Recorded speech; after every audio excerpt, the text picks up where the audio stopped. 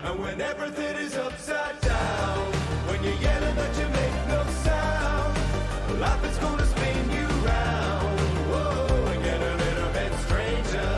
When everything is upside down, a tremor in the underground, the nights are gonna take this town. Whoa, and get a little bit stranger, stranger.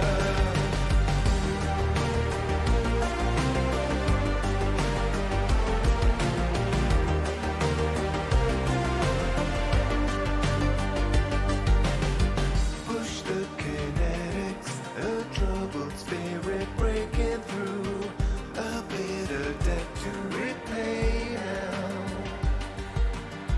But don't you dread it, a friend would never lie to you, helping you get through the pain now. And when everything is upside down, when you're yelling but you make no sound, life is gonna spin you round. Whoa, and get a little bit stranger. When everything is upside down, a tremor in the underground, the nights are gonna take this town. Whoa, get a little bit stranger, stranger. Lost in the space set behind, hold out a hand in your mind, don't have to face it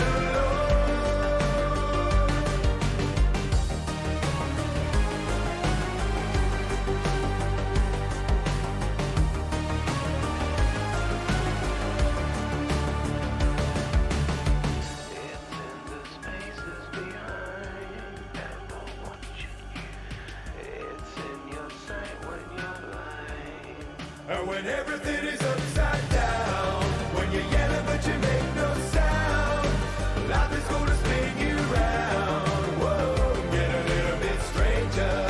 When everything is upside down, a tremor in the underground, the nights are gonna take this town. Whoa, get a little bit stranger, stranger. Lost in the space set behind, hold out a hand in your mind, don't have to face it alone. Lost. All right, let's cut the music.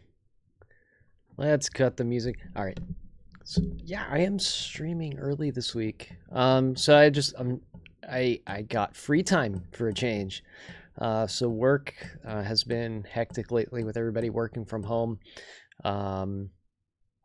Yeah, it's been nonstop meetings. Finally, those meetings are starting to settle down. Maybe because I've blocked my calendar for certain times of the day. So I need to work on some samples for my ebook, and I need to get this stuff done. So I figured, why not just turn on the stream while I hack away at this.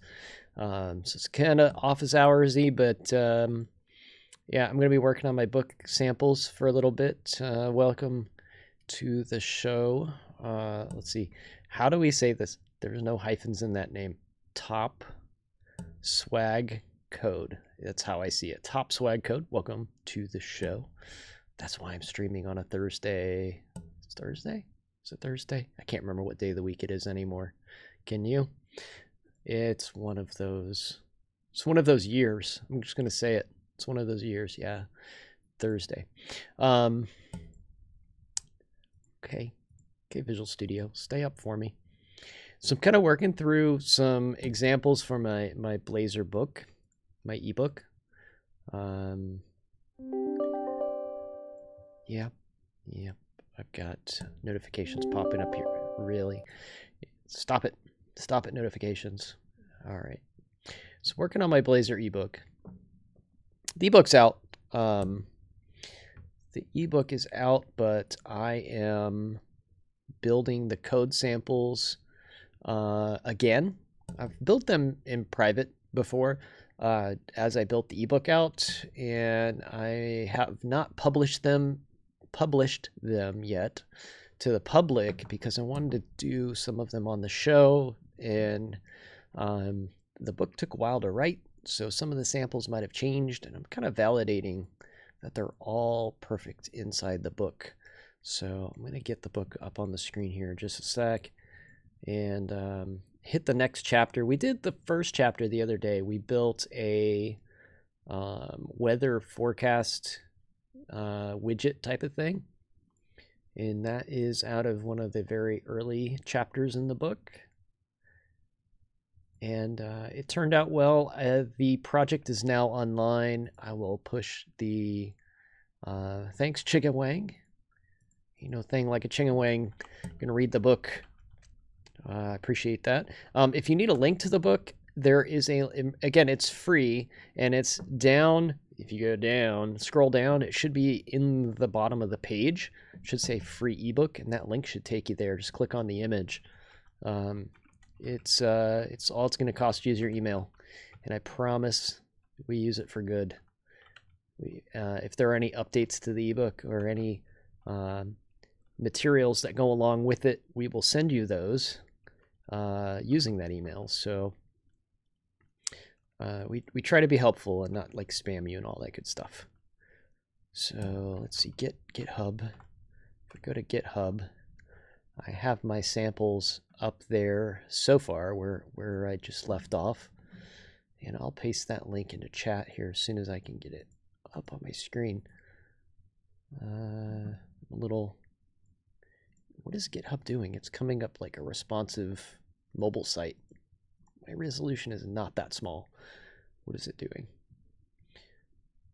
All right, here we go. Repositories. Wow, people found that quick. There's already folks starring that. So here we are. All right, this is the repo I'm working out of. And there's not much in there yet, but you will find the first component basics chapter is done in there. And I'm going to go ahead and open up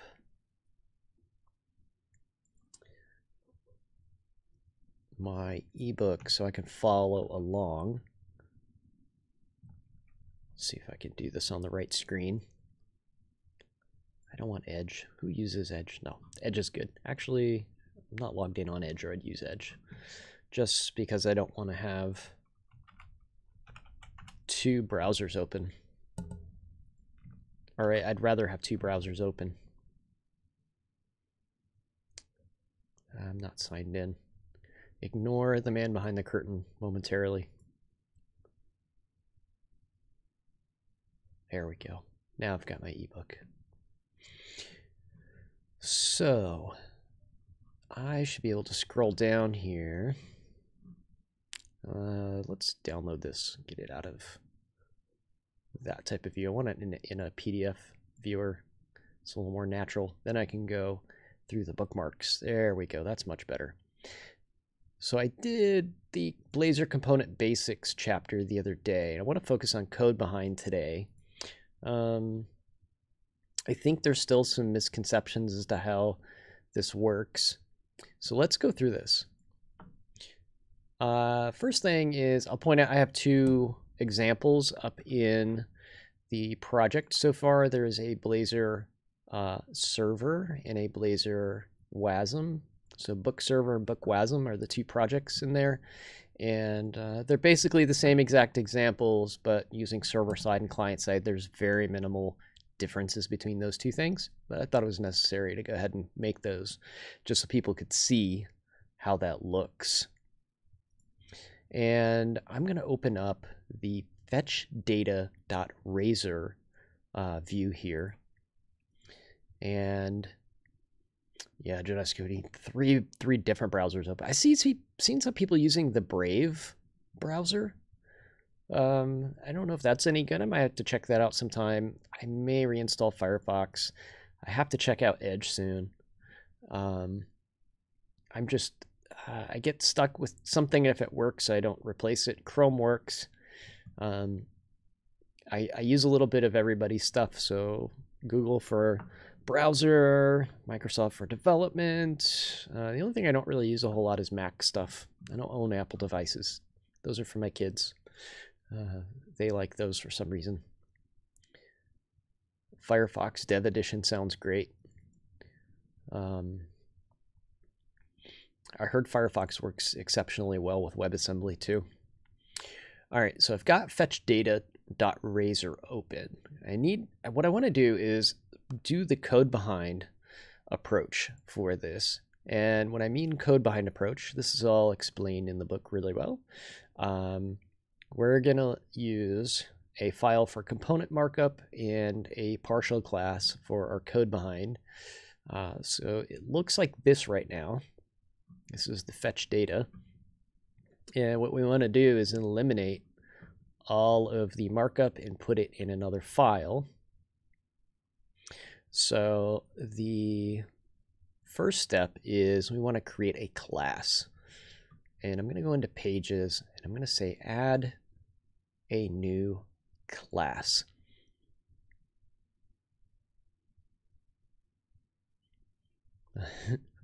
Sam is not brave enough for the Brave browser. I don't blame you. It's, you know, every time one of these things comes up, like Opera was a big deal with a very vocal minority, and then all of a sudden it went away. I think it's still out there, but it's not quite the same as it was. Firefox is the best browser for WebGL. I don't do any WebGL work, but if I was going to play some games, I'd have to check that out. So we need a class. I have a fetch data.razor. What I need is a fetch data.razor.cs.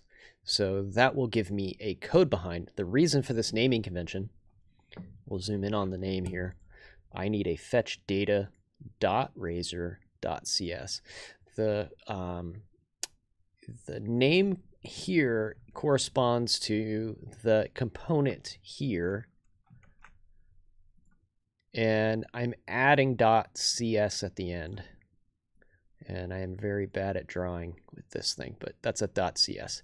So if I use that convention, we'll see that it nests nicely underneath of fetch data, and fetch data.razor is right there.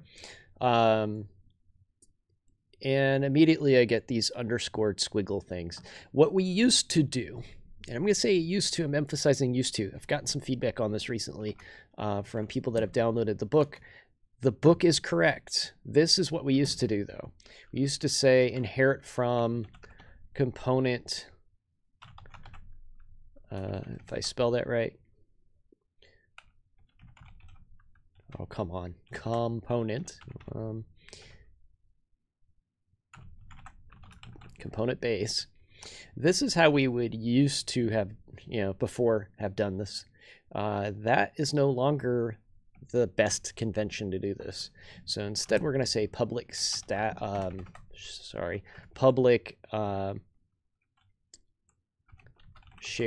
or partial, public partial class fetch data. So we have our partial class. So now that underscore is gone. If we actually, let's go back and review that error again. So what was it complaining about? It was complaining that partial modifier is missing because fetch data is already another declaration that exists for this type. That's because fetch data.razor gets compiled into a public class fetch data. So we already have one of those. So if we create another one using public class fetch data, we got a little collision there. So we need to make sure it is a partial class fetch data. So now that's going to link those two classes together. So now we have a partial class of fetch data that is our code behind, and the partial class that is our markup.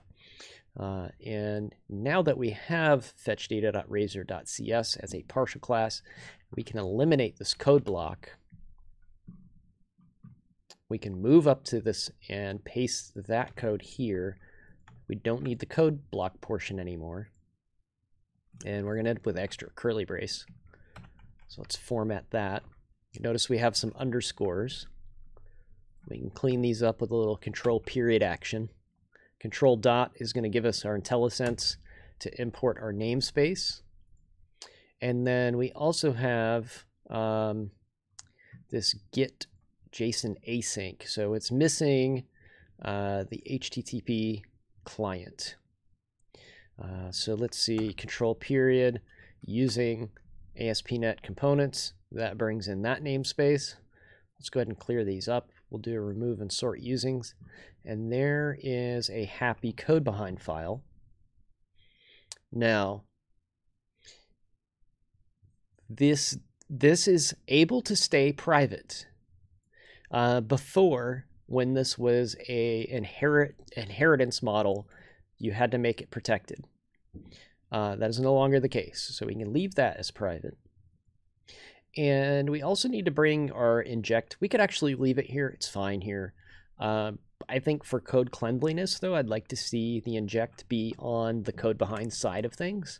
So we need to move that over here.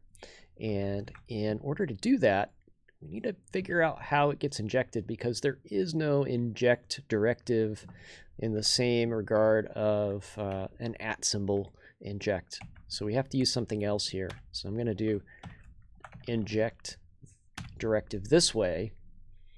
We need to bring in our namespace for HTTP client.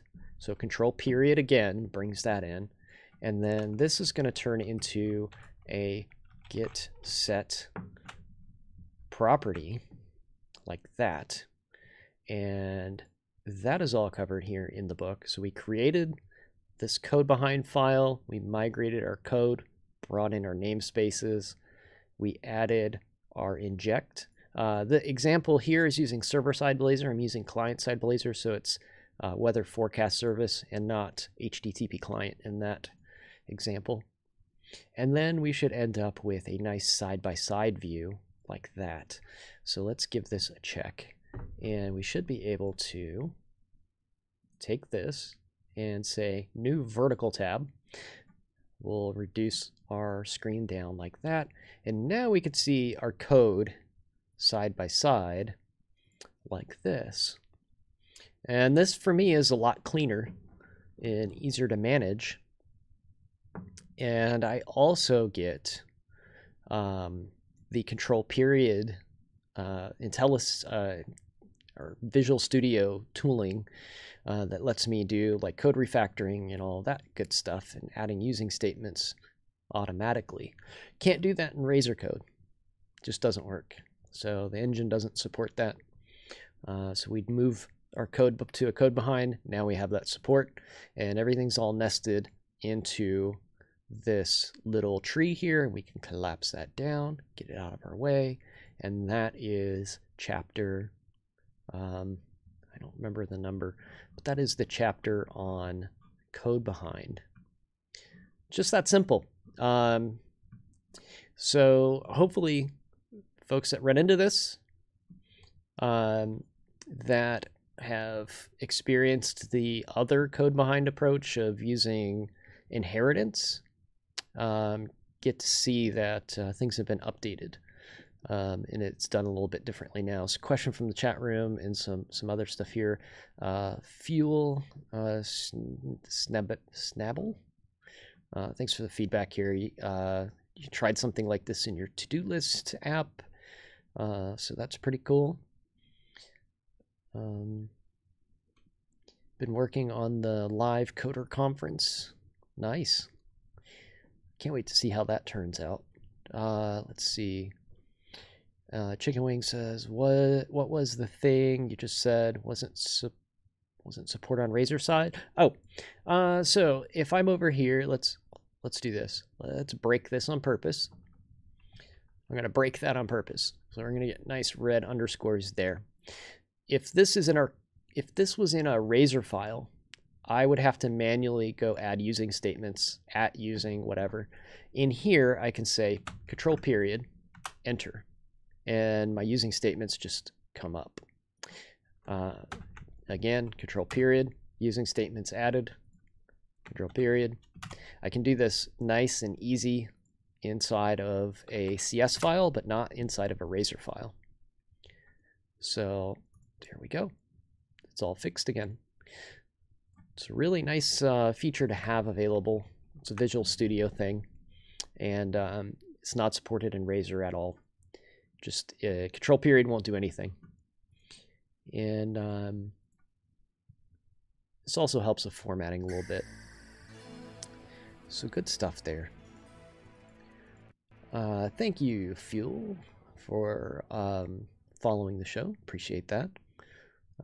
If you are not following the show already, hit the follow button. You'll get updates when I go live.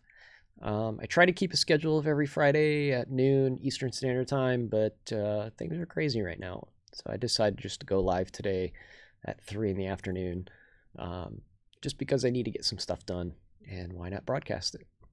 So that concludes that chapter. I've got both of those wrapped up nicely. So I'm going to go over to Solution Explorer, and I'll push those up to GitHub, or not Solution, Team Explorer. Let's see, where are my changes? Changes, added, code behind, example. So code behind examples are now there. Push that again. Let's see, is my chatbot working? What version of Blazor is this for? This is the latest and greatest. See if my chatbot's responding today. Boom, there's my GitHub. All right. Yeah, so latest version of Blazor. Silly Porridge. Nice name, by the way. Like that. Slurry Dev says 17 months of working from home. Now I'm on furlough. Oh, that sucks. Unfortunately, that's kind of a growing trend lately. Sorry to hear that. Don't know where you're from and what you're doing, but there are a couple positions open at Progress for sales support engineers. So if anybody is, oh, you're getting 80% of your pay for doing nothing. Well, shoot. If you go to progress.com/careers, there are a couple positions open for remote right now. This is our job vite page. Sales engineers are something that I think people that watch the show could possibly be interested in. This is like making demos and helping close deals by showing off like ASP.NET and JavaScript apps and whatever else that we're trying to close deals on. So that's a thing. If folks are looking for work right now, make sure you get over there and give us a CV or resume or whatever. Those are remote positions. I don't know if they're hiring outside the US or inside for all of those, but something to look at. What was the link? It was, here, I'll put it in the chat. Progress.com/careers. There's other stuff in there, but sales engineer, I think, is probably something that people watching the show might be interested in. All right. The next, no problem at all. So we're going to look at data binding next. And we're going to build a very simple example of how to do data binding. So let's create something. So in this example, I use a page called Converter. And we'll open this up, and we're going to add a new page. So add new item, Razor component. And this component is going to be called Converter. And we're going to build a simple data, or a simple inch to centimeters conversion tool. So let's start looking at how that's done. I'm going to open up Converter, and we've got nothing in here so far. And we're going to start very basic. So let's put an input on the page. I'm going to copy these out of the book because I want to make sure I haven't missed any little bugs or anything in the samples. So I've got input. The value is 1, and we're going to have a numeric input.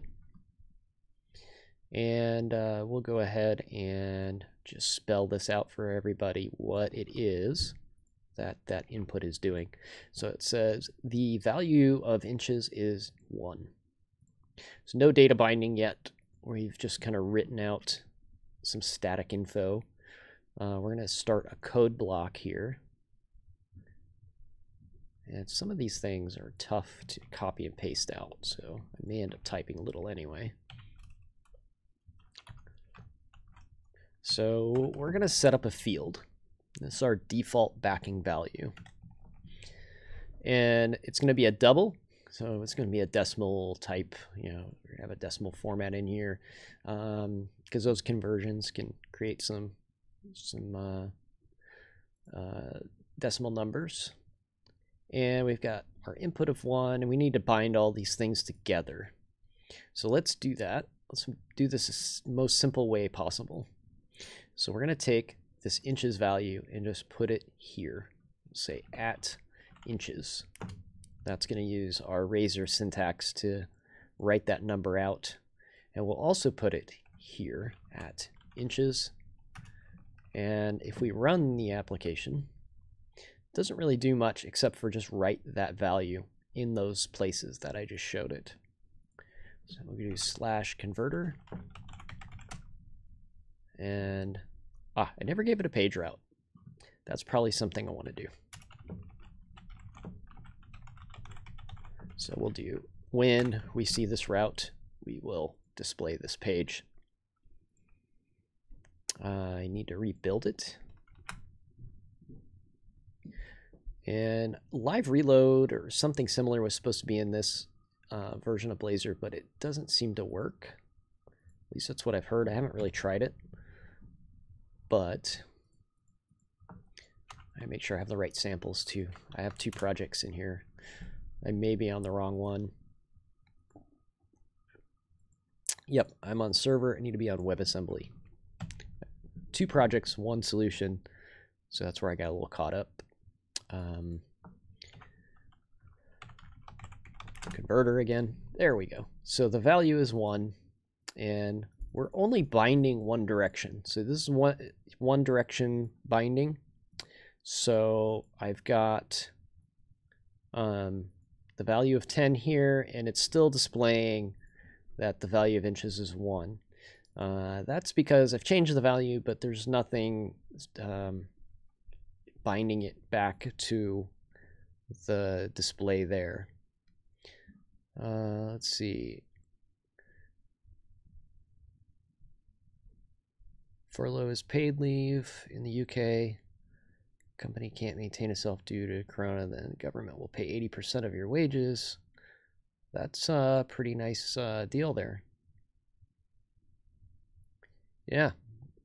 Good luck to you folks in the UK. You've got a pretty good setup by the sounds of it there.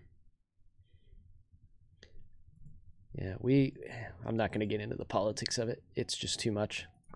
We will stick to the show content. Back to Blazor. Avoid the topic. All right. All right. So we want to bind things, and we want to bind this data. Let's see what we're going to do next here. We're going to add an event to handle this. So we could do this. We could say update the value, and we're going to do a little null or empty value or null check here. If we can't parse it, then we're going to say that it's going to default to 0. So if some crazy person comes in here and enters a text value, it is not going to explode and create an exception. Now what we need to do is say that we want to bind to this. We're going to say at on click, or is it on change? On change. Then on change, we're going to update our value. Pretty sure that's how that goes. I need to be following along a little bit better. Yeah, on change, we're going to update that value. So this is just still one-way data binding, but we're capturing this event and we're manually telling inches to update its value. And now when we go back and rerun this again, and I should put a link in here for this so I don't have to keep doing the converter example here. Converter, and then if I tick it up, notice it is staying in sync. And the letter E, I think, is the only acceptable input here. So this is where things get tricky with like validation and stuff. So this is a little bit outside the book. You're going to get some editor notes here. So let's have some fun. I don't think I have any prizes I can give away besides a free ebook, huh? All right. But just for whoever's in the chat room that wants to answer, see if you can tell me this. It is a numeric input. So I have input value is, or sorry, input type is number. And that tells me that I can't type like A, B, C and stuff in that. So the ebook I Am Ruck is about Blazor, and getting started with Blazor is completely free. If you scroll down, you'll see a big banner image. Click on that, it'll take you to the free ebook download. So here's a question for the chat room. I want to hear if anybody's got the answer for this one. This is a input type,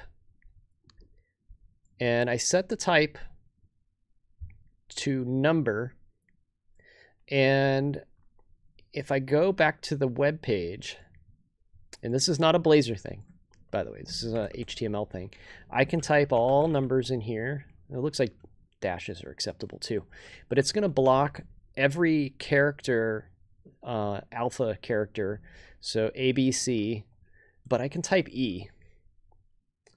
So why does it accept E? And I've put in code to double check in so this doesn't throw an error, because you'd think making it a type number would be enough that you're always going to be able to parse it. And Daman 1995 got it first. That's right. And everybody else following up. And Ancient Coder says, I never noticed that. And neither did I until I wrote this piece of code without the try parse. And then I started hammering away, like, what I want to pretend I'm the worst user ever and see what I can actually type in here. And the letter E is an acceptable input. It's not a valid number, though. And yeah, so E to the exponent of whatever is a valid number, but E on its own is not. So, yeah, I thought that was interesting. It's one of those things that's kind of obvious once you see it, but then you don't really think about it when you're like, I'm just going to make it a type number, and then I don't have to check for all this nonsense, because you can't enter anything but a number, but then you can. You can, and then your stuff's broke. And then you have bugs. And when you have bugs, that means you have ants. Nobody wants bugs. Oh, is that what you want? Yup. Because that's how you get ants. Because that's how you get ants, folks. It is. Use pattern 0 through 9. That in input mode numeric. Well, that's interesting. I never tried that one before. Yeah. So some of the sound effects are new, so let me know if you can hear those, by the way, so I don't look like a crazy person. Make sure you let me know if my sound effects are working, so I don't think I'm playing sound effects and making jokes about the sound effects and nobody hears the sound effects. All right, so we can count. And the next thing the book says, well, that's nice, but should we have to handle all of that ourselves? Isn't there something easier that we can do? So what I can do is I can eliminate this code block. And the dogs are going crazy. So that means either somebody's broke quarantine or something is being delivered. So we'll just let them bark for a minute. I have gatekeepers upstairs to take care of them. So if we do bind inches, and we take the value out, this is the identical scenario that, oh, I pulled this up. Thanks, Chicken Wing. Appreciate that. So we'll look at this in a moment. It's a little off topic. whygov.uk design system change input for numbers. So this is going to go on my to-do like reading list, but that's an interesting read there. Yeah, I get it. We'll accept all the cookies. So this tells you more about the number inputs and how to use pattern and input and why they added it and accessibility. And oh, this is a really cool read. I like this. Thanks for sharing that. Appreciate it. Oh, I just realized I can resize. Oh, I can resize the remote desktop thing and get it on my way finally. Look at that. All right, cool. I like that. I'm going to put that in the background so I can look at it later. Matter of fact, I am going to, oh, no, I'll have to bookmark that on my other screen. I'm going to bookmark that for my podcast that I'm doing every other Monday. That's a good talking point. Cool. Thank you so much. All right. Speaking of podcast, we started doing that on Twitch as well. So make sure you follow the Code It Live channel. Code It Live channel, and then I'll pull up the SoundCloud link as well. So let's see, it is SoundCloud/ESC-podcast is the show. There's some really great ones on there. Feel free to browse through the backlog. Some of them are old, but some of them are very timeless. So there's a really great conversation with Julie Lerman on there, and we talk about how to just keep up in technology, which it has nothing to do with like framework of the week or any of that type of stuff. It's a really good listen if you want something to just chill out and listen to. But we're going to do those on Twitch on the Code It Live channel from now on. So everybody has like, something to watch while they're in quarantine there. So this bind syntax will do two-way binding. And now I have the same behavior without having to handle that update myself. So I like that. Whenever I have to write less code, I like that. Let's see what happens if I, it doesn't accept the E input there, nor does it accept it there. And notice it defaults back to 0. So it's doing that all by itself. Yeah, it doesn't take the scientific notation at all at that point. So little tiny bit different, but not much. All right, what can we do next? So let's add another text box. And we will call that one. It's going to be a number type again. Let's rearrange this a little bit. I don't think the order, well, let's match the order of the book. So let's rearrange it the other direction. Let's move the type declaration here. I think I did this just so it lines up better in the book. Is when you look at the two statements here. And then let's see. Let's take that out for now. It's not in the book. And then we'll add another backing field like this. So we have two default values. One is for inches, and this is the conversion to centimeter from inches. So I have 1 inch and 1 inch converted to a centimeter, which is 2.54 centimeters. Yeah, I kind of said that wrong. 1 inch converted to 2.54 centimeters. So this is equal to that. All right, so let's load this again. And this is kind of the workflow of the book too. So you're getting kind of a shortcut version of it. Cliff notes. All right. So I can tick this up, but notice it has 0 effect on this side. They are not bound together in any way, shape, or form. So how do we bind that one to that one so that they both behave together? So they're both kind of codependent on one another, because that would make a nice conversion experience. So some good UX. So this is nice. This is a little like MVVM type of pattern, kind of small scale version of an MVVM pattern, model view model pattern. And what we're going to do is we're going to have a public property, which is a double value called inches with a capital I. And when we get the value, and this is a shortcut way to type kind of this format here, so we don't have curly braces and all that stuff, we're just going to return inches. So if we looked at it in its current state, we'd be returning 1. So if we called inches, we would get 1 back. And then we would set the value. So when we set the value, we want to take the centimeters and convert the value by multiplying it by 2.54, and then set the inches value, just calling inches equals value. So if I were to set inches, it's just going, I'm going to say, if I change inches from 1 to 2, I'm just going to change in the backing field to 2, but I'm going to change the centimeters backing field to 2 times 2.54. So that is going to give me a conversion. And then I'll have to repeat that same thing for centimeters. So we'll paste in our centimeters code as well. So now I've got my inches backing field, my centimeters backing field, and 2 properties that correspond to the conversion of those values. And what I can do here, oh, and I noticed a little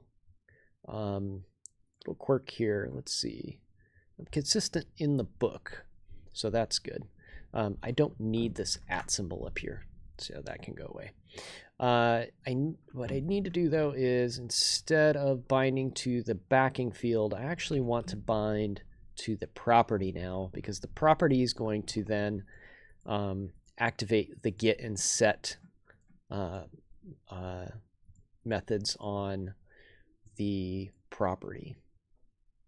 So now if I run it, let's go back to this.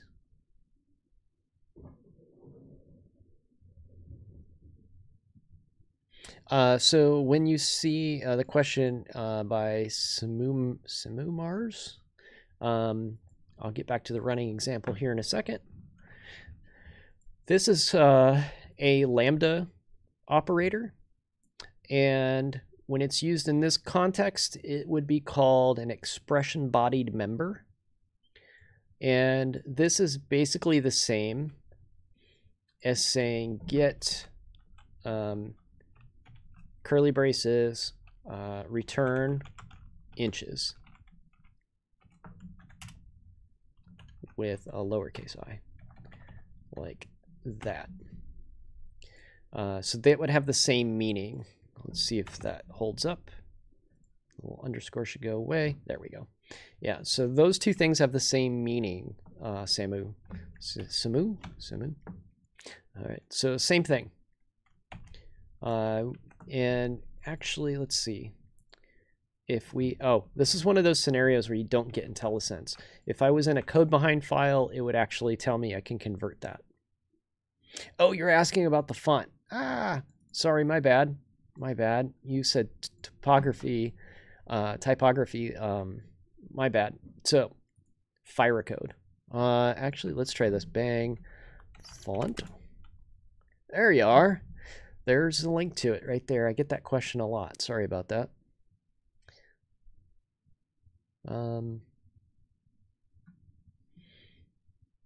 Yeah, let's see. Ancient Coder. Keep following my activities. It will be beneficial for you, as I only watch good streams.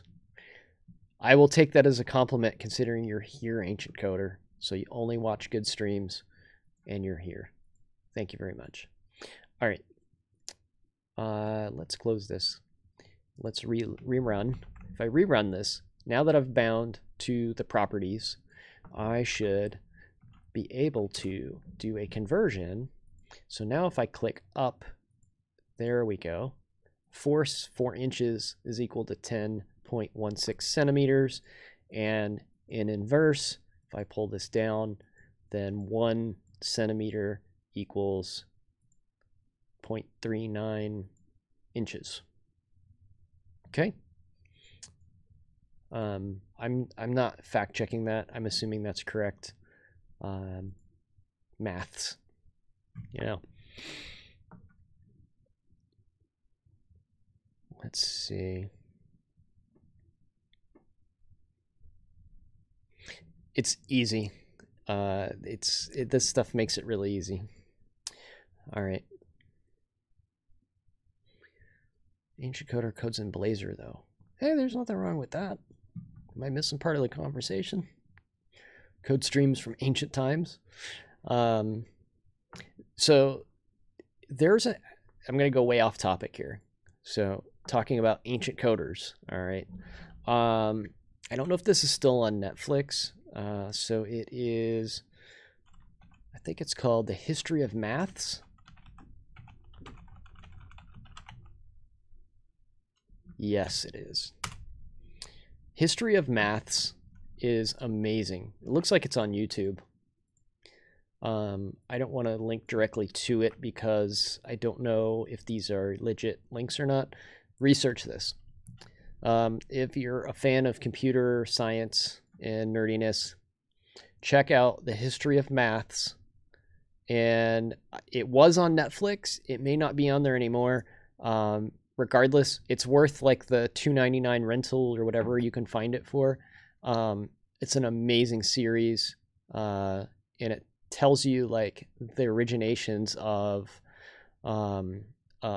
different mathematics. I know that sounds really like boring. It is not. The guy that does the show is very entertaining, and he puts it in a good format. And there's lots of visuals and things. Really fun to watch. So check that out, Ancient Coders.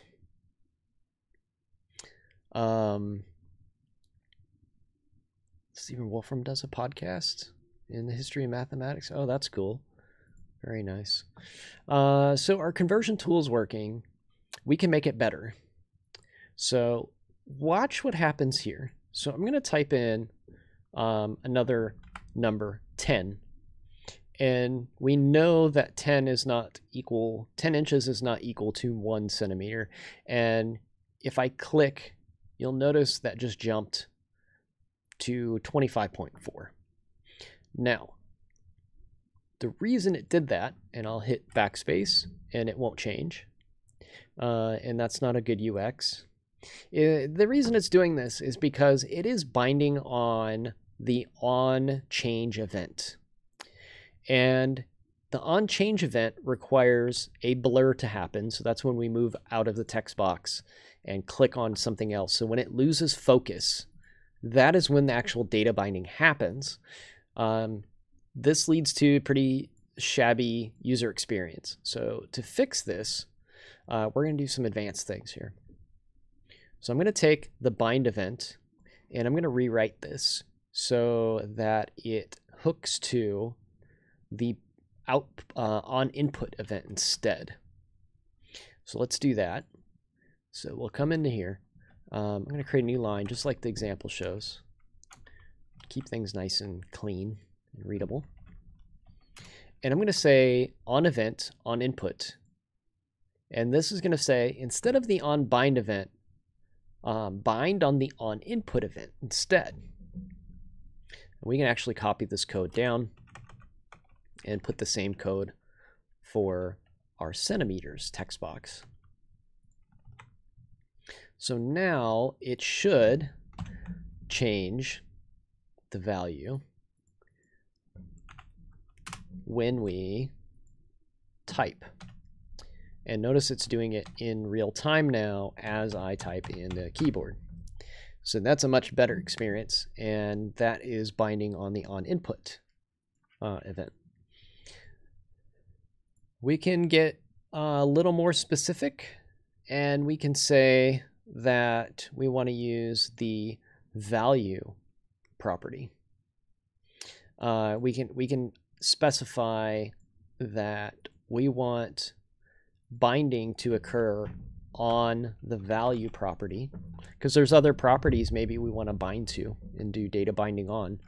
Most of the time, it's going to be the value property, and that is the default property. But if we wanted to be specific, and maybe we had other things to bind to, we could also use this syntax. So both of these are valid. Both will do the same thing. So we could bind a value like this.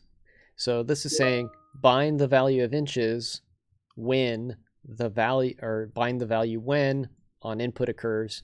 This leaves us flexible for doing other properties. Bind dash, I don't know what other properties we have. Maybe we wanted to set the type. I don't know if you could dynamically set the type, but you could do something like that. Don't know if a text box has any other real valuable properties we would want to set, but that's the general ideas. This corresponds to the property name, and when we want that property name to be bound, what event do we want to tie it to? Cool. All right. Why did the Blazor team not leverage iNotify property change for this? Don't know exactly. I think so I think that they did it because they wanted to stay away from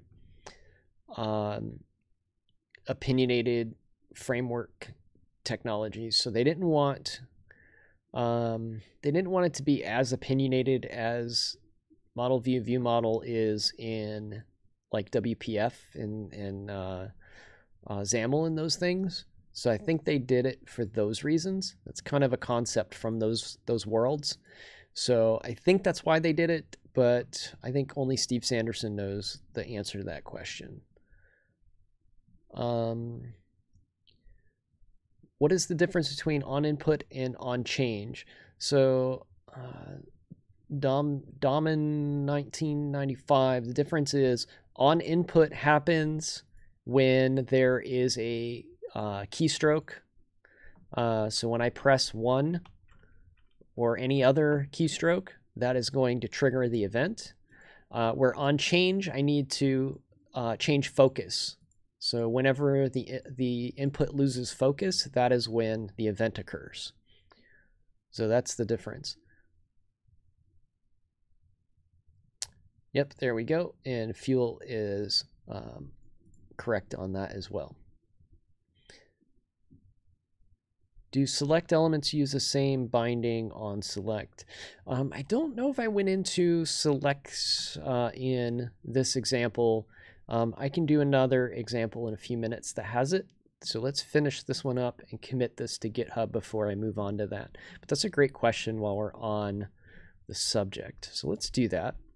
Let me bring up my Team Explorer and we'll say added.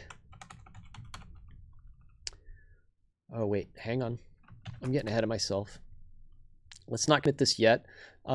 This actually isn't something covered in the book, but I need to go over to my nav menu, and I'm going to add a nav link to make this show up in navigation, just so if somebody downloads the examples, they'll be easy to find.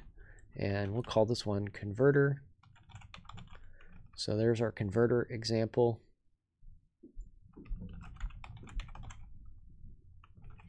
And we need an icon.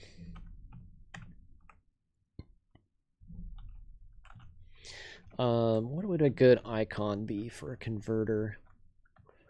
Arrow.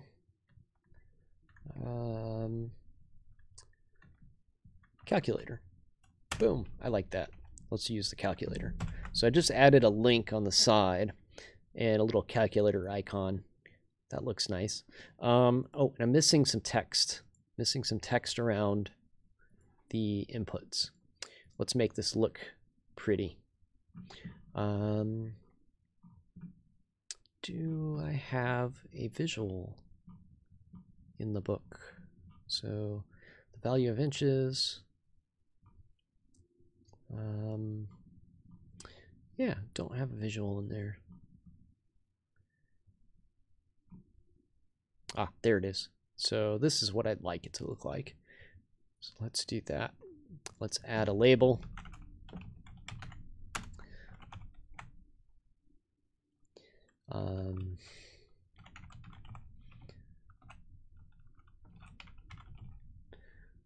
So this is going to be our inches.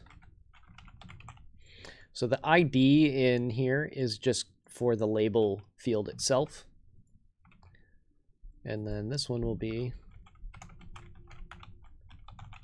and I misspelled that, I know I did, centimeters.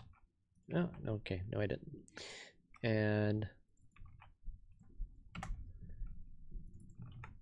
put an ID on this one as well. Actually, let's put it at the end. Try to keep these consistent. Just easier to read, I think. So they all line up, type, the bindings, and all that good stuff. All right. So now if we run it, we should get labels on either side of the converter. And then if we click, it moves. So the label 4 field moves the cursor into the box when we click on it. So there we go. Our converter is working. And oh, we'll throw this in the middle too.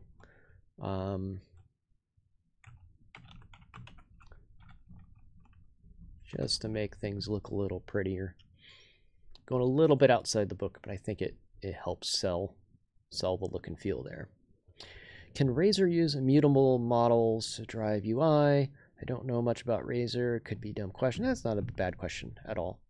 So referring back to Elm, there is no out-of-the-box immutable for Blazor. That is because there is no real out-of-the-box immutable for C#. Now, it doesn't mean that you can't do it.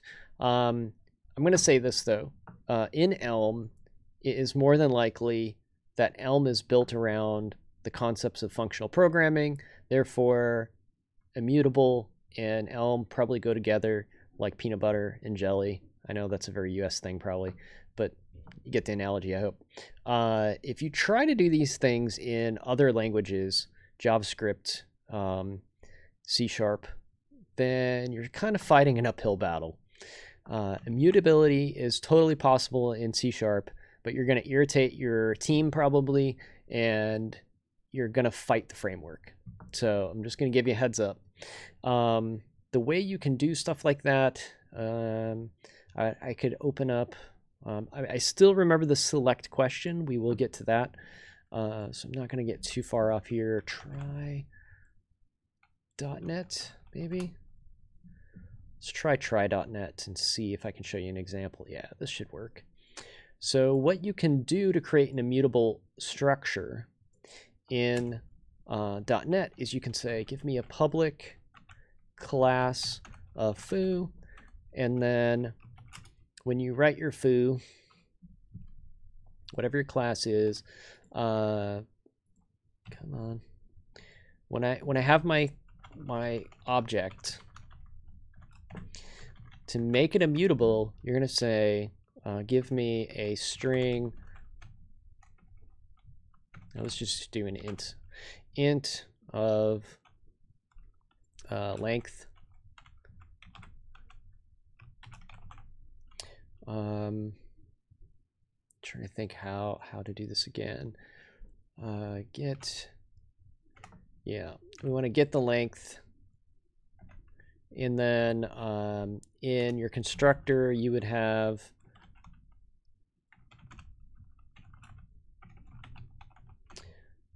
is going to be something like this anyway.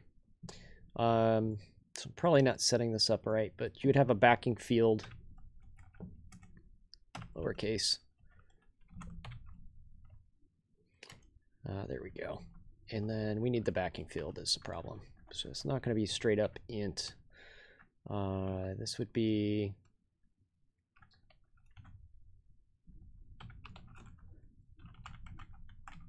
so we'd set it up as a private read-only.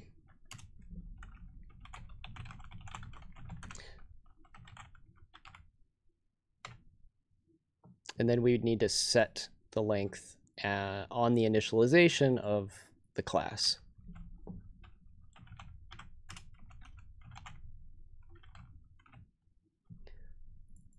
Let's try to simplify this a little bit. You could use this and all that type of stuff, but this is the general concept.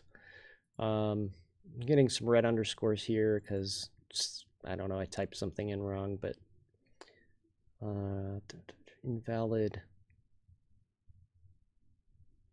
Not getting IntelliSense and stuff in here, so it's lighting it up pretty harshly. There we go. Nope, that wasn't it either. I could probably do this in Visual Studio a lot better. So let's close that one out. We'll open another project here and we'll tinker with it in a sec. All right, let's push this example and then we'll go back to the 2 questions. Right, so added binding example. I need to do that for server side and client side. We'll get to that in a little bit. Let's do this. Let's open up another project. I'm terrible without IntelliSense, right? Like I fall apart when I start doing stuff without IntelliSense.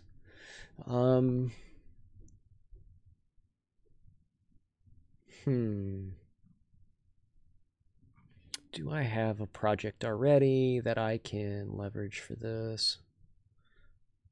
Don't think I have one on this box. Let's see. Let's see what I was messing around with in this example. I was missing an int in the backing field. Okay. I knew I was doing something wrong. I don't know what this project was even about. We can play around in here. Oh, this was from last night's meetup. Let's not do that. I think I broke that project. New project. Oh, this just came up. Look at this. Visual Studio Preview 2.1 is ready. Let's see what they fixed. That notification just came up as I was working here. I'm not going to hit install because God knows what it's going to break while I'm doing this. Release notes.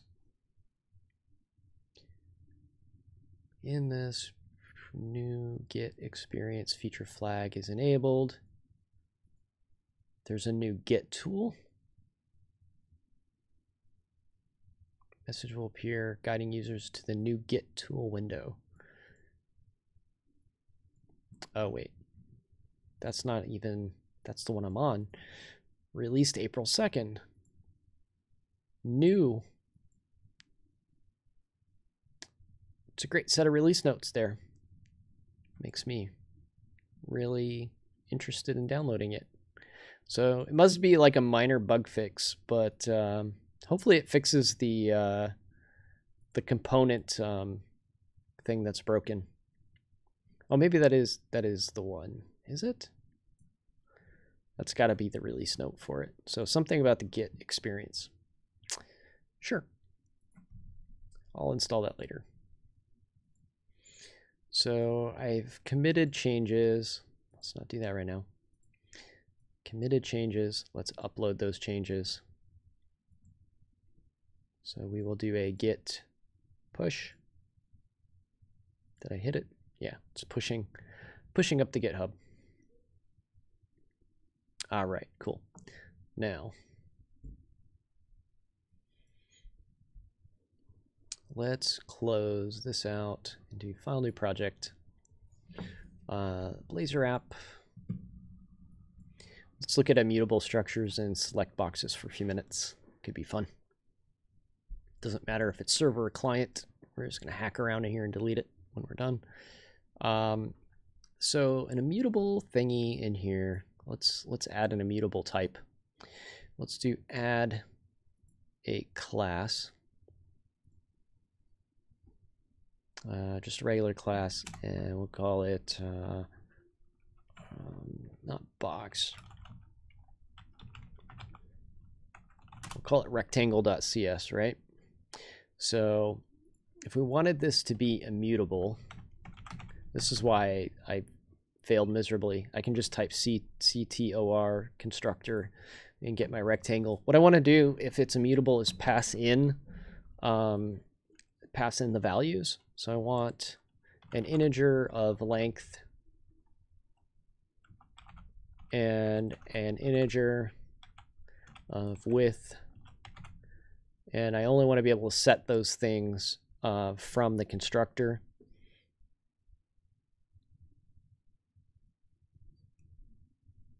Yeah, if it's an internal front-end project, sure, why not? If I control period this, it will actually stub out a property for me. Create and initialize a length property. Let's see what we get there. And then if we do this one, we'll do that. And then this gives us our length and width. And then we can also tell it, it may be overkill, but yeah, I think it's overkill. It's already a read-only property at that point, so we don't even need to specify anything else. We could set the backing fields to explicitly be private read-only properties. This should auto-prop them for us. So this would be an immutable type. We can't come in and set length and width after this point. So thanks, Chicken Wing. So that is actually my own creation, and I've shared it with the world. So if we go to Visual Studio Gallery, oh, all right, Visual Studio Marketplace, may have a bad certificate. There we go. All right, and it is going to be the mid-century theme.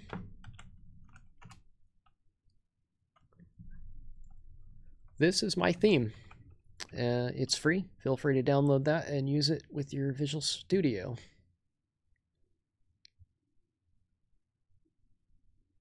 So if React is working for you, there's no reason to rip out React, by the way. I would never tell somebody to take something working apart and replace it with something different. All right, so if we want to do an immutable type, this would be it. Now, the problem comes in with Blazor if you're trying to bind. So you wouldn't be able to do two-way binding if you did a immutable type. So length and width would not be bindable. You can only write those in an output. Maybe that's the ideal scenario. You don't want two-way binding for some reason.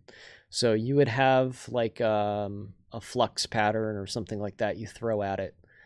Those things are all possible in Blazor. You just need to download NuGet packages and write some extra code to do it.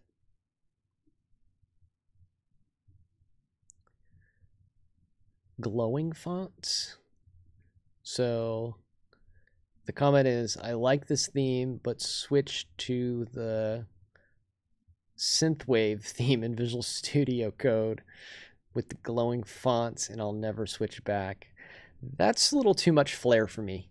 The glowing fonts, like I don't think I need the 80s like coming back in my browser. But to each their own. Enjoy that. So I like the idea of immutable types, but again, sometimes they get to be a little counterproductive in .NET. So it's kind of do I have a good reason to use immutable types situation? Like, is this validated? They're also looking at with C#9. In C#9, you should be able to do something like this. I may have the syntax completely wrong, but it's going to be something like public record, and then you would say length or int length, int width, and it would understand how to do that. It would, behind the scenes, pretty much implement the same thing. So it would be actually be public record of rectangle. And this is very pseudo-coded. Like, I don't know the exact keywords they're using, but it's something similar to this. And then you wouldn't have to write all of this code. It would be the same exact meaning. So that's something that's possibly coming in C#9. So let's switch back to the other topic. Somebody asked about switch statements, or not switch statements, select boxes. So if I'm in my app, let's go to the index page, and I need a select.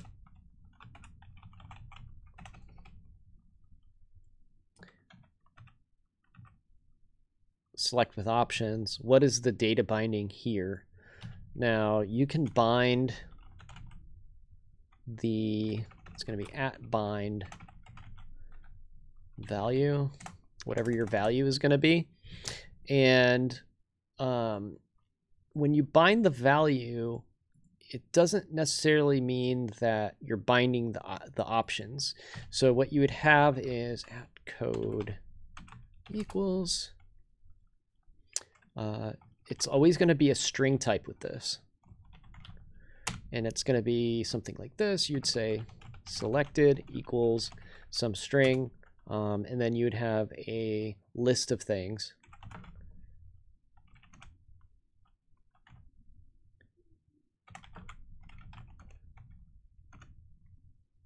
So you'd have your list of objects here.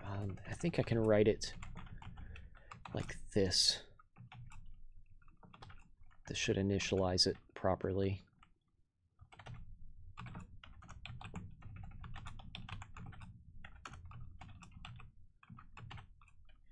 And then, of course, this is just working with a normal select box. There's also input select, which is like the form version of it.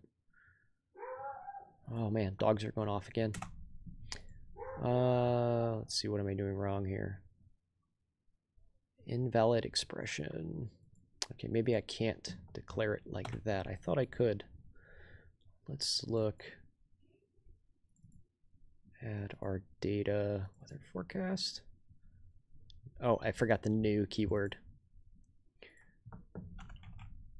New array. New array. That should do it. Yeah. Oh, Chicken Wing had it. Thank you, Chicken Wing. And then we would be able to bind to selected, but the list is not bound. We have to for each over that list, like this. And the collection would then be things. And the value would be item, and the text would also be item. And that is how you would build a select list.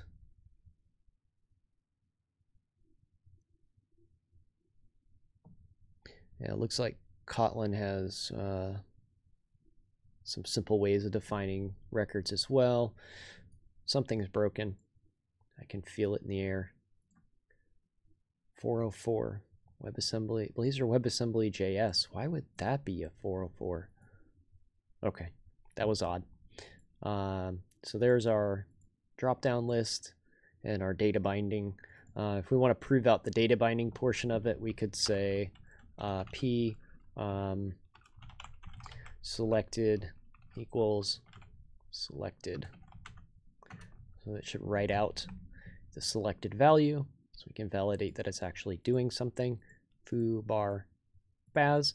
And I can't remember who asked the question about data binding and a select, but hopefully that answered your question. I'm trying to scroll up through chat and see who that was. If you're still here, let me know if that answered what you needed to know. Forget which one of you fine folks it was. Yeah, I can't find it. It was a while ago in chat. I promised I would get to it. Sorry it took so long. Silly Porridge, if it was you, you're welcome. That is the thing you need to do. We can also you can also style those with the Bootstrap theme, and then of course, if you want to go really pro. Shameless plug. Sorry, I gotta do it, but I love our stuff. The Telerik UI for Blazor. If you really want to do some fancy data binding, the drop-down list that we have does all the things. looks amazing as well. Has nice animations, whole 9 yards. Look at all that fine business it's doing. And what's really cool is it does templates too. So you can do that. And you have header templates and footer templates. And when you select the item, it has a, notice the price is not shown in the selected item. So you can define all those things custom as well. And they work with validation. So choose an employee. And they're keyboard navigable. So how cool is that? So that's the stuff that we work on at Progress. Telerik UI for Blazor, 30-day free trial. Check it out. We got lots of nice demos as well, and theme builder. So you can just go in and start theming, like with the material theme, and do all the things with the material theme. Got some nice help here. That's all cool. It's a jumbled mess. I think there's a little bit of a lag there. All right. You can easily just come in and say, I would like a dark theme, and it will just generate a dark theme that you can download. And boom, look at that. Now we're dealing with a dark theme. How cool. I love this stuff.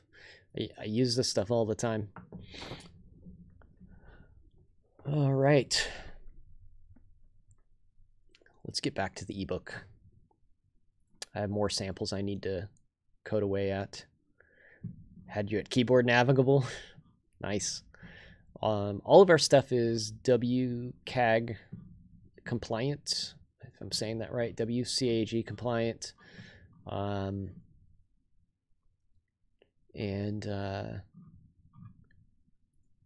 accessible, screen reader friendly, all that good stuff. CAG clients. Topic for another show. All right. Let's see. So I did the code behind approach. I did the data binding. Blazor RenderTree explained. I should probably put this in the code as well. This is going to be a little bit of a deep dive, I think. But let's do this. I've got another hour. I'm hanging out for another hour. So if you're with me, I'm in. The Blazor framework works on a DOM abstraction. And if we want to talk about DOM abstractions, it's done really well in the book. I suggest you read the book. This is going to be a very shortcut version of what's in the book. Basically, when you write a DOM element or an HTML page, like in the example, this beautiful example that the author put together, me. I mean, what can I say? Let's see here. This is the coolest thing I have ever seen. This is possibly the coolest thing I've ever seen. When you write up HTML, it gets turned into a DOM tree like this. So you have your doc type, HTML, all these things kind of correspond to this up here. Let's do the old zoom in enhance, right? So doc type correlates to this. This body element ends up here, and it builds out this tree structure. This is a DOM. All right, so this is your DOM. This is what it looks like. And Blazor helps with the DOM because it's not like jQuery where we're going in and we're going to say, I want to change the hello world text to something else. So I'm going to write a jQuery selector, and I'm going to go find this h1 element by ID, and then I'm going to take the text element, and then I'm going to hack that, and I'm going to change it to say some other words, yeah, whatever. So it's going to do that. And what Blazor does instead, this is kind of the jQuery example, you would repaint the entire screen basically using jQuery. It's a very bad thing to do. It's not very optimized. So yeah, this is all Curious Drive. This is all in the book, my friend.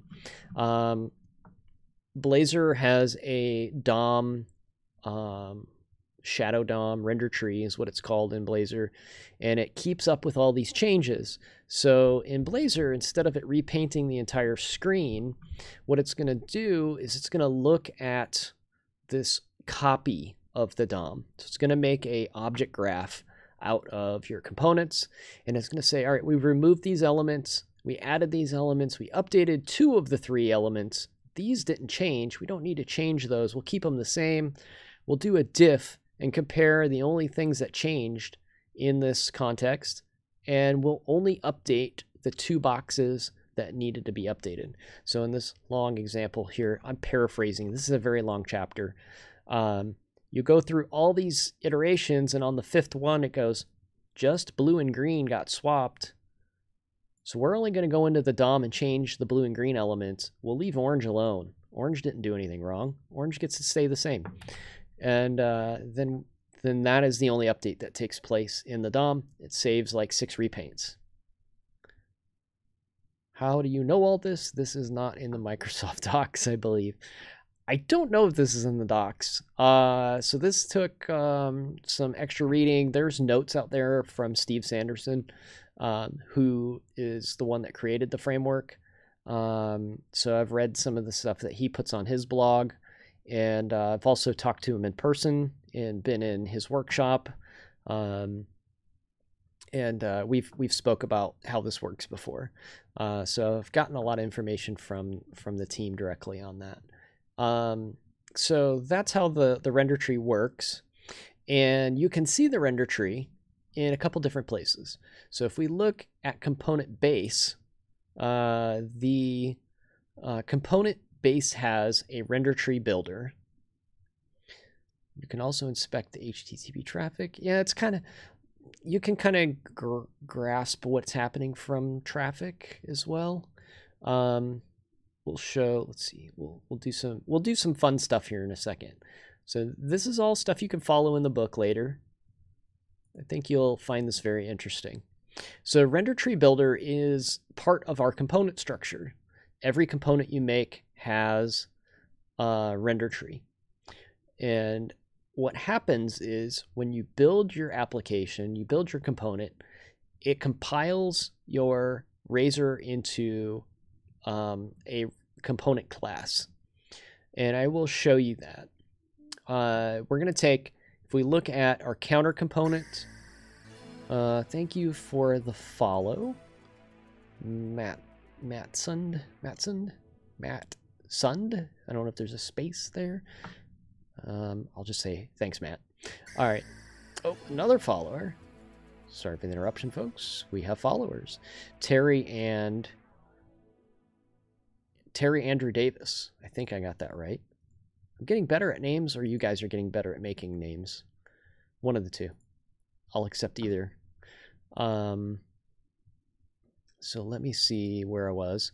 All right, component base is, you guys can't see this very well. Let me zoom in a little more. Boop. This is basically what your component gets turned into. So if we have a counter component with a route, it gets turned into a counter component with a route attribute that inherits from component base. And this is what the counter code looks like. And another follower, Detour. Thank you very much for following. Appreciate that. This is what your render tree actually looks like. So if you look here, we've got H1 is my counter. I have a paragraph. Inside that paragraph is the words current count. It's binding to this current count. Then we close that H1 tag. Then there's a markup element that's just providing some space, or a carriage return. Then we open up a button tag. It has a class from the Bootstrap family, and it has an attribute that is a mouse argument of on click. So there's a click event here, and that's going to bind to the counter.incrementCount action. So that gets us to our increment count here. Then it has a text called click me, and then we close that element. So hopefully that made sense. If it didn't, let's take a look at our project, and I will show you side by side what that looks like in the browser. So go to counter. There's my counter component. Let's see if I can do this. And then let me, I need another tab. There we go. Tab up on that side, counter on that side, and we should be able to correlate these things together. This needs to be zoomed in a little bit, I think. All right. So if you see this counter text, this is what it looks like in the DOMs, or the virtual DOM. It has a render tree builder of add markup content. There's our counter on the left-hand side, the H1 tag. This is my paragraph tag. This is my instance of, or reference of, this.currentCount. And then our button is here, and the onClick event is defined here, which points to this method handler here. So when I click, it then sees that there's a change in the DOM. And it's not going to update this. It's not going to update this. It's not going to update that. It's only going to see a difference here, which is this line here. So the DOM, the virtual DOM is smart enough to go, all right, the only thing that changed was this. Go find that HTML node and just update that to the number 3, 4, 5, and 6. All right. That's all talked about in detail in that chapter. But what does this mean to us as component developers? I'm either getting a lot of deliveries today, or there's people taking walks, or there are people breaking the quarantine. Not good. If I find door-to-door salespeople again today, I'm going to be upset. There's a time and a place, folks. This is neither of them. Right. So let's add a page, and let's call it RenderTree example. This, hopefully this screen is what gets patched in that update that I haven't installed yet. All right, so this is our RenderTree example that's in the book. It doesn't tell you to build it, but it does show an example like this. Color. I don't have a color object. Hopefully there's one outlined. Oh, there isn't, but it is such a simple class. I can kind of get an idea of what that would look like. So color would be something like public class color is going to be an integer of ID and a string of value. Whoops, public string value. So it's just a simple data structure to show what this looks like. New item, colors, new color.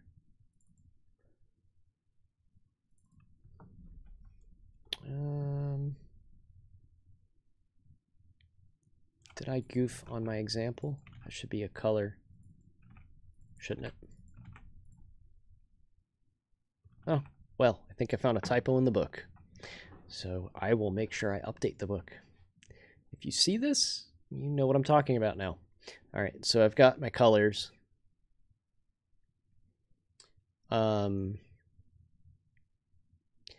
you write methods, how do you know if you should call base.build RenderTree builder?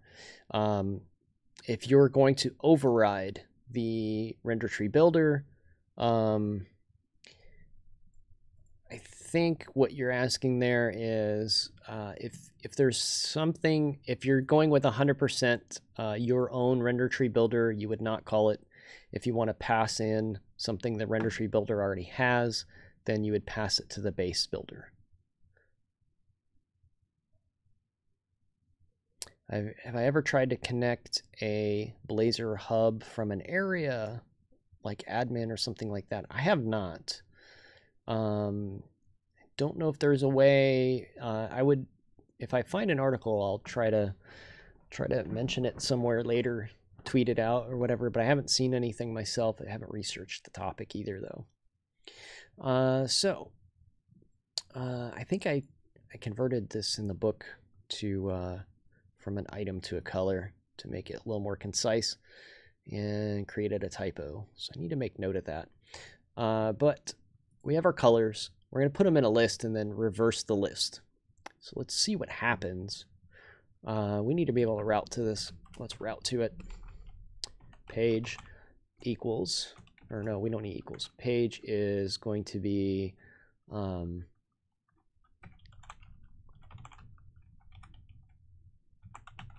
RenderTree example. We'll run that. And I can zoom out. This is a little loud. It's a little loud. All right. RenderTree example. And now we have a list with checkboxes. And this is where things get tricky with the RenderTree. So let's look. I'm going to do an inspect.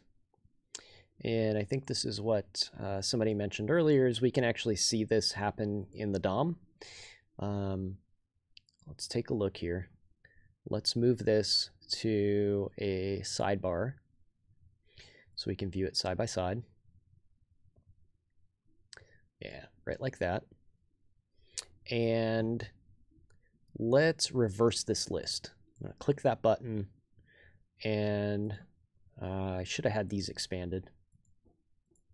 I should be able to click it again. There we go. You can see the RenderTree in action here, and you can see what it's updating. So the RenderTree is very helpful and very efficient here, because you can see it's updating the H1 tag and only the H1 tag. Now, what is important about this example is it is not physically reversing all of these list items. So see how I have this list item hovered here, and it has that green box? I'm not updating that list item. I'm only updating the H1. So this creates an actual problem for me. So this is why it is important to know important to know what the RenderTree is up to when we're building our components. Because I'm doing this, but watch this. I'm going to check purple. I've checked purple. Now I'm going to reverse this list, and the checkbox floats. So green is correlating with the checkbox. Now it's purple. That could be an issue. That could create a bug, and we don't want bugs. Oh, is that what you want? Yup. Because that's how you get ants. Yay. That's how you get ants, guys. You don't want bugs. They're bad news. It's all bad. I'm gonna go ask directions to our next huge, embarrassing failure. You're a huge, embarrassing failure. So, how do we fix it? There's an easy way to fix that. It's outlined once again in the book. So, if we scroll down, and I really need to remember to fix that typo.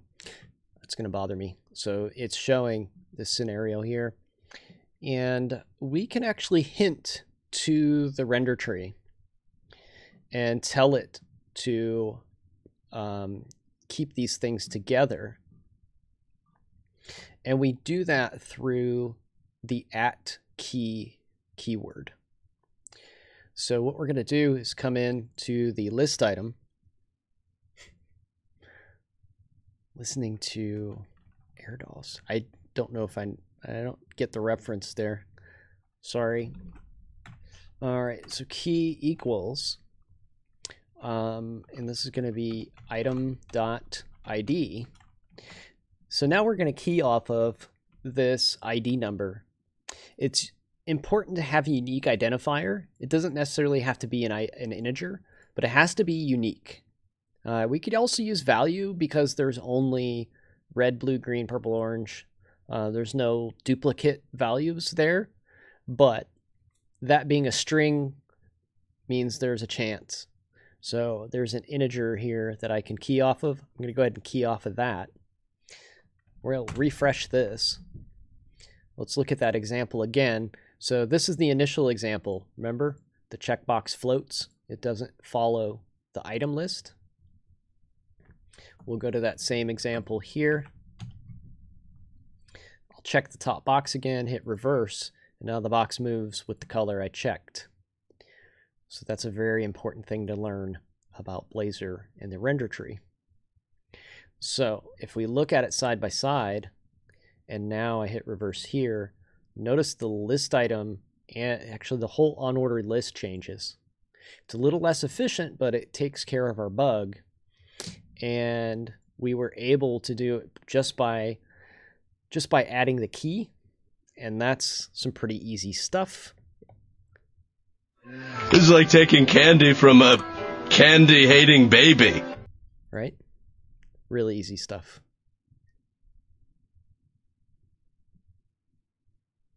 Oh, okay. Sorry, I missed that reference. Thanks for the update, though. That's good stuff. All right. So as easy as taking candy from a candy-hating baby. That's how easy that is.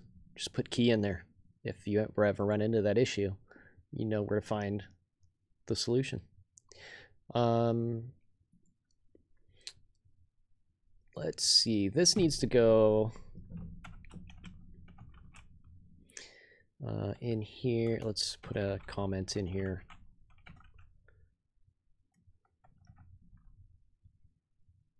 No baby hates candy, though. That may be true. We'll put in a comment here for people to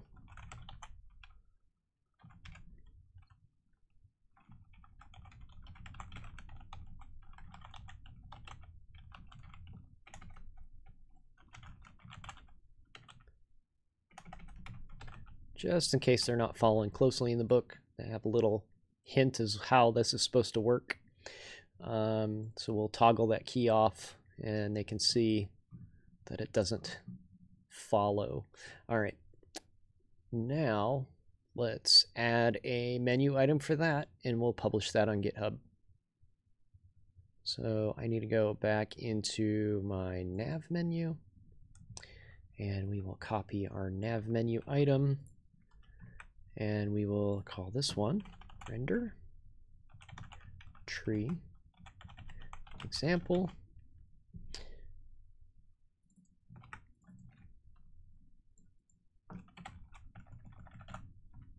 And we can push that up to GitHub so people can check it out.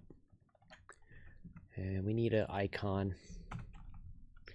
What would a good icon for this one be? A list of some kind? A list would be fine for me.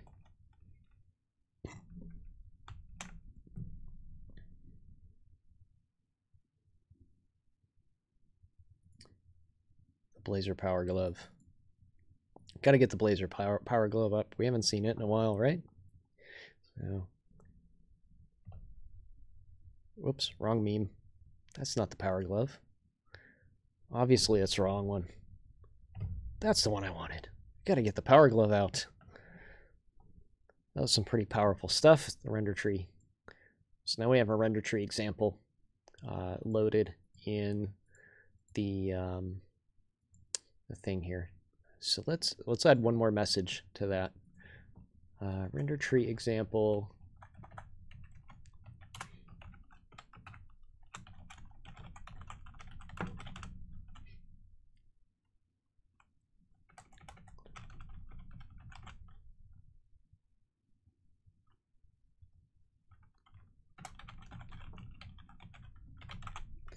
So we want people to go in there and toggle that key attribute. All right, that should be good. Let's go to GitHub and push that change.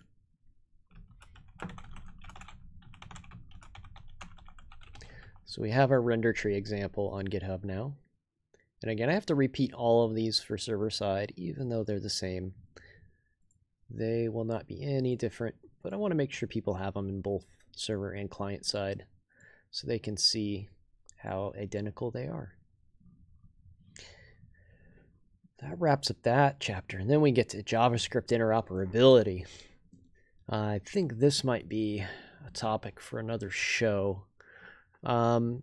First of all, I don't have an example exactly on how to do this without installing all of the Telerik UI for Blazor and all of the dark and light themes. That's going to take a while for me to build. I have it in another repo. I can copy it over, but I'd like to actually go through it. And then I get into geolocation, and that's kind of an advanced one. I think I'll save that for another show. That's got some extra steps. So that's a long chapter as well. Things got a little more difficult near the end, so we kept getting more and more difficult as we progressed through these things. I could probably do the Razor class library chapter though. Let's take a look at that one. We'll do the others later. I promise. We'll do them tomorrow.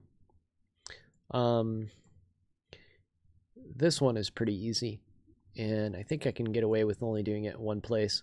So we'll add a Razor class library to this project. Mr. Chris DeMars, welcome, buddy. Nice to see you again. Let's give Chris some fireworks.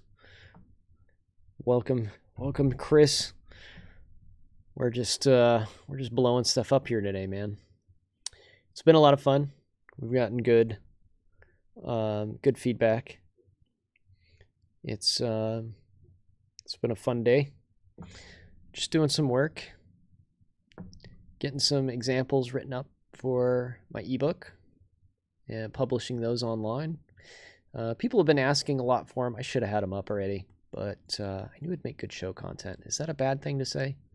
Is that a bad thing to say? I wanted to do it live. I wish I had the do it live meme. I don't have that. I can say this is pretty hot stuff though. Isn't it pretty hot stuff? All right, let's do the Razor class library. So hot. That's my, yeah, I love that one. That is so 80s. Like, it's so 80s, man. Whoops, that's not the one. That's the one. It's hot stuff. It is 80s hot in here. Right. We want a Razor class library. We're going to do add new project. Nope. New item. Nope. New project. Yeah. Add new project. Razor class library. So I need another template here. Razor class library template. And that is right here in my list of items. I've got my Razor class library. And then we can add that. Razor class library 1. Let's see if I named it in the book.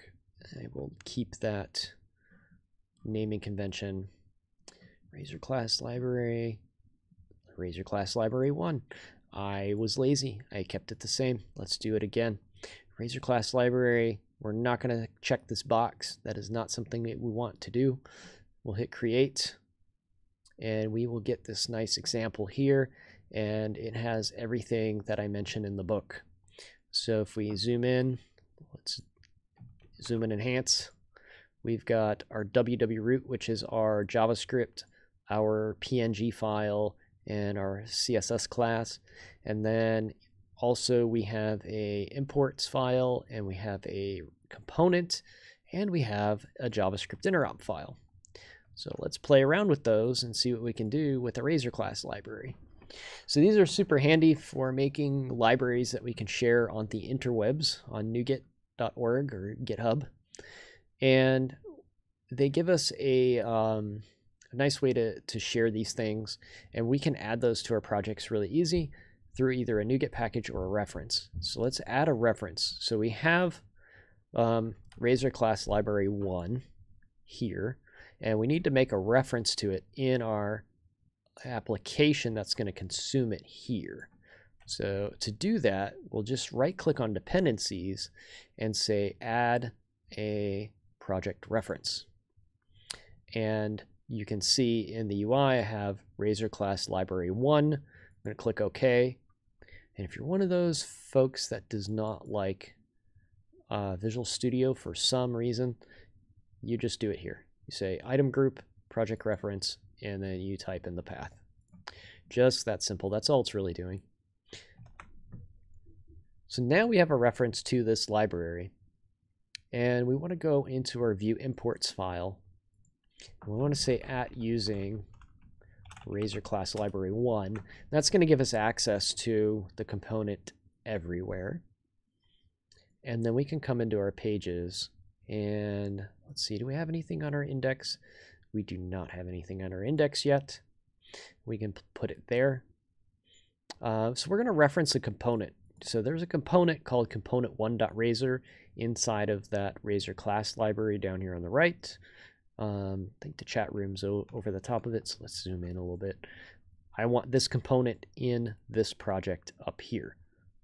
To do that, all I have to do is call it out by name now. Do I want to put it in here or not? Let's not put it in the index. Let's create a page for it. Let's create a page, add new component. We'll call this class library. So we're going to consume the Razor class library on this page. All I have to do is say component1, and that component comes out of that library and into my project. That's it. Let's run it. You'll notice it works, but only partially. So let's see, we got a route to that. I never set a route to it. I keep doing that. I keep doing that over and over again, but that's okay. They ask you how you are, you just have to say that you're fine when you're not really fine, but you just can't get into it because they would never understand. They ask you how. All right, so let's do this again. Let's try this one more time. I'm just going to call it class lib. So we're going to consume Razor class library here. Chris is out. Thanks, Chris, for stopping in, buddy.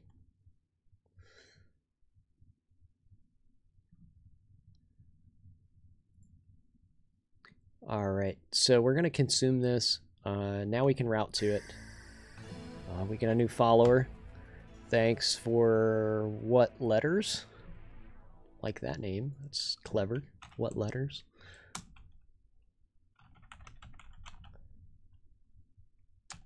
Class lib. Is that it? Yeah.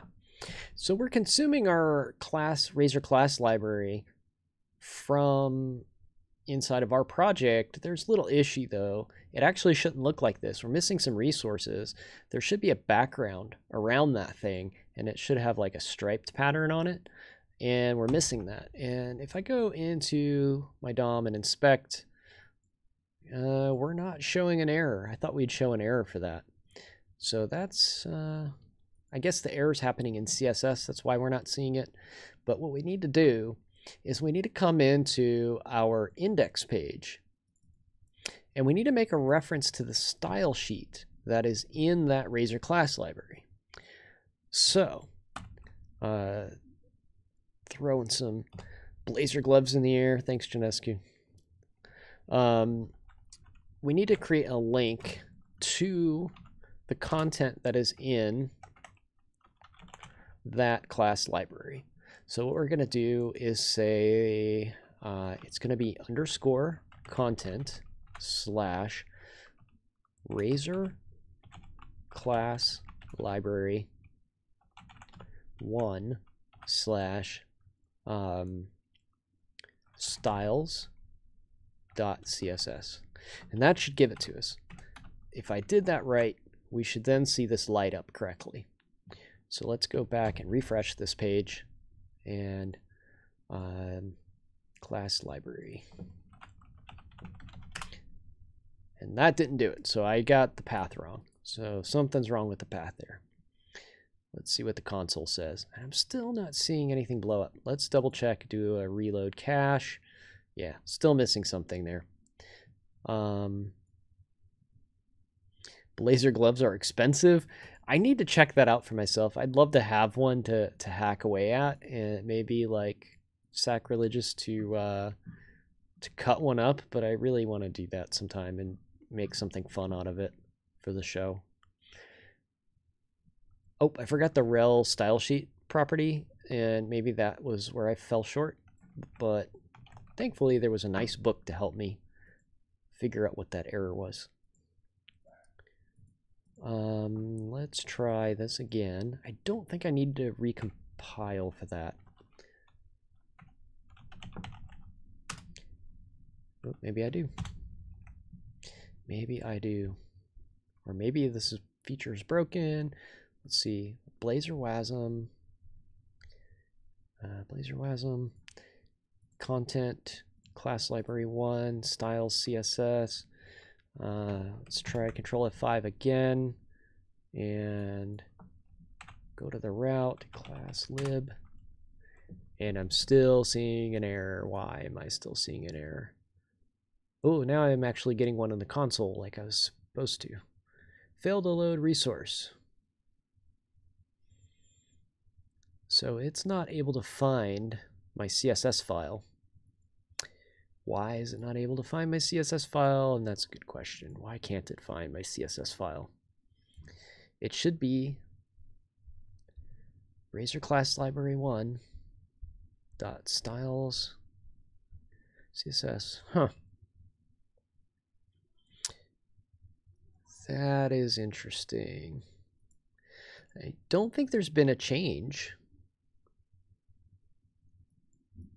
I do not think there's a change in this version as to how this operates. This should be correct.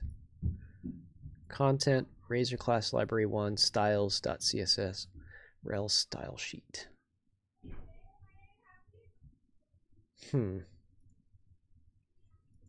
Not seeing the problem. Let's try a rebuild. Maybe that has something to do with it. Let's try a rebuild. Let's go ahead and run this in. Yeah, something's wrong, and it's not my code, I can tell you that. I'm pretty certain of it.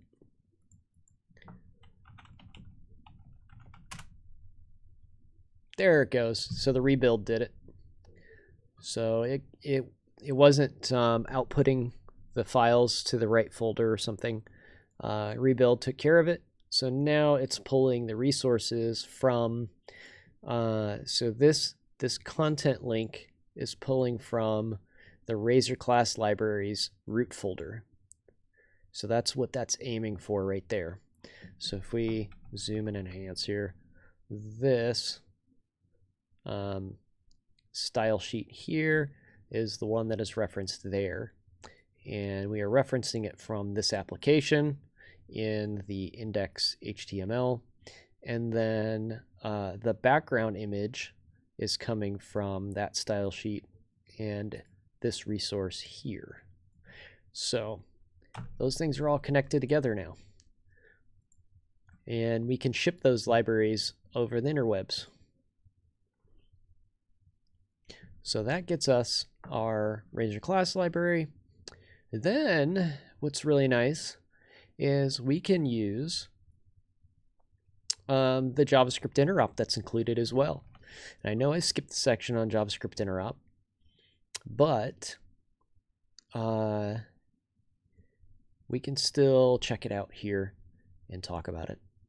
So the first thing I need is, if I'm going to use some interop, and interop is just basically calling the example JavaScript code. So there's a little JavaScript snippet in here that says window, example JavaScript functions, show prompt. We're going to pass JavaScript a message and have it put a dialog on the screen. First things first, let's go back here, and we need to put the script in here. We'll put a script in, and we'll say that the source of this script is _content / razor class library 1 / example JS interop JS. That should give us access to the JavaScript we need. The next thing I need to do is I need to tell my component that we're going to be using the IJS runtime instance. We'll call it JS. Now, we need to do something with it. So I'm going to copy this piece of code here. Actually, let's put this in. We need a h1 tag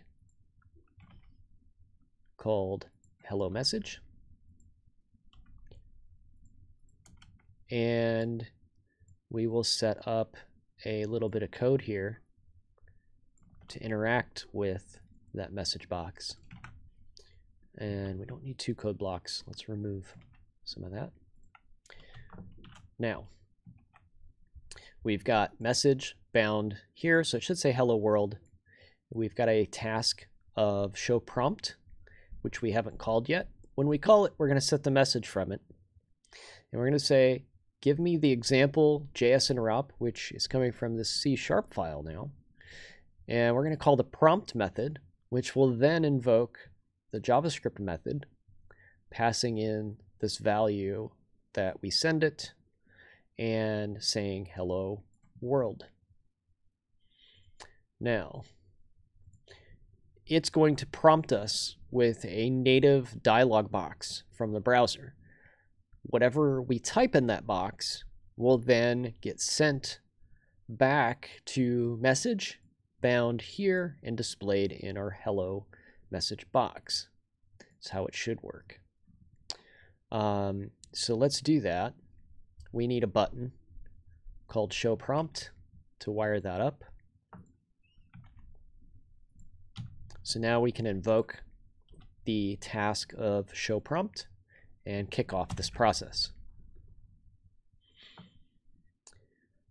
So now if we go into our class libs example and I click show prompt, there is a C# button, an HTML button with C# code that opened up a dialog box in the native browser dialog, and we can type whatever we want here.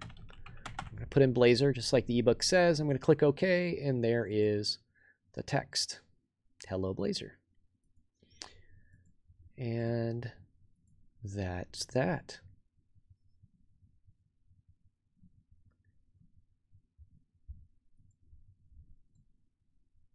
Why do we need JS interop to do this? Why isn't this built into Blazor? What determines what's native or what we need interop for? That is an excellent question. So let's boil that question down again. Why is the native prompt not covered by a Blazor API?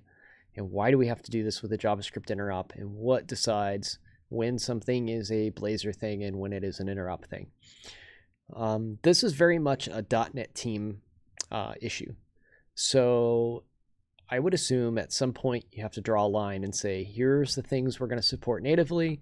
Here's what's possible in this release time frame, and we need to focus on key features that people will use. And we will write wrappers around the things that we think people need out of the box.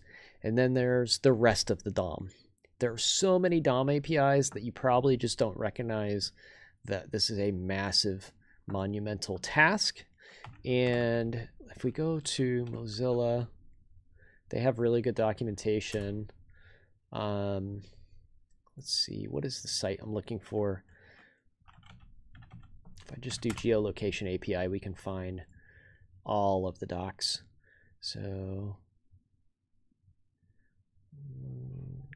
where's the top level of web APIs? These are all of the web APIs. There's a lot.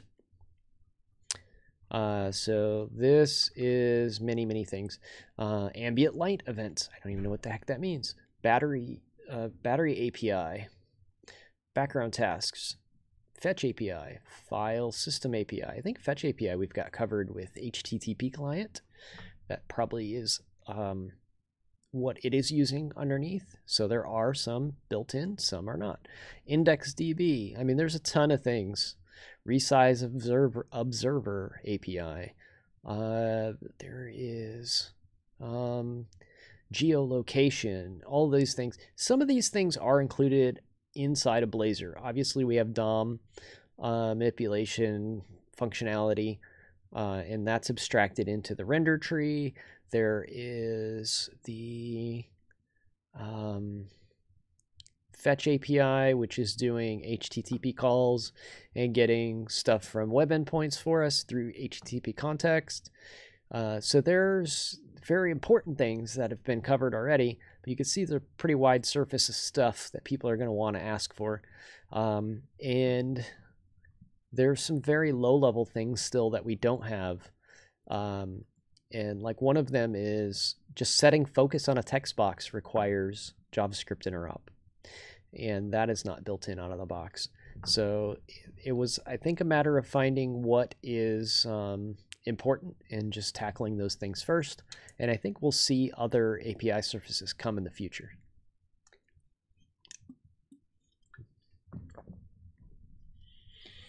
So we've got the JavaScript interop covered through that example. We can go much more deeper into JavaScript interop on Friday. We'll do the geolocation example. I have some Telerik specific examples in there. We'll try to get into those if we have time, but they're pretty lengthy. They involve being able to hot swap themes. So you can do a theme swap from light to dark, which is really cool.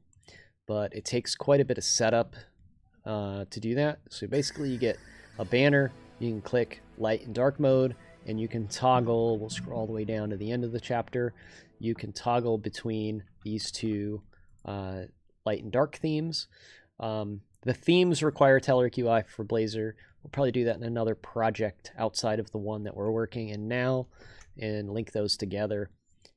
So if people don't want to have a 30-day free trial, they don't have to do that just for the ebook, but it is a nice set of examples. We just need to add a nav menu, and I'll push this one up to the web where everybody can find it. And I lost track where I am. Nav menu. We'll put another nav menu on here, and we'll call it the class or library example.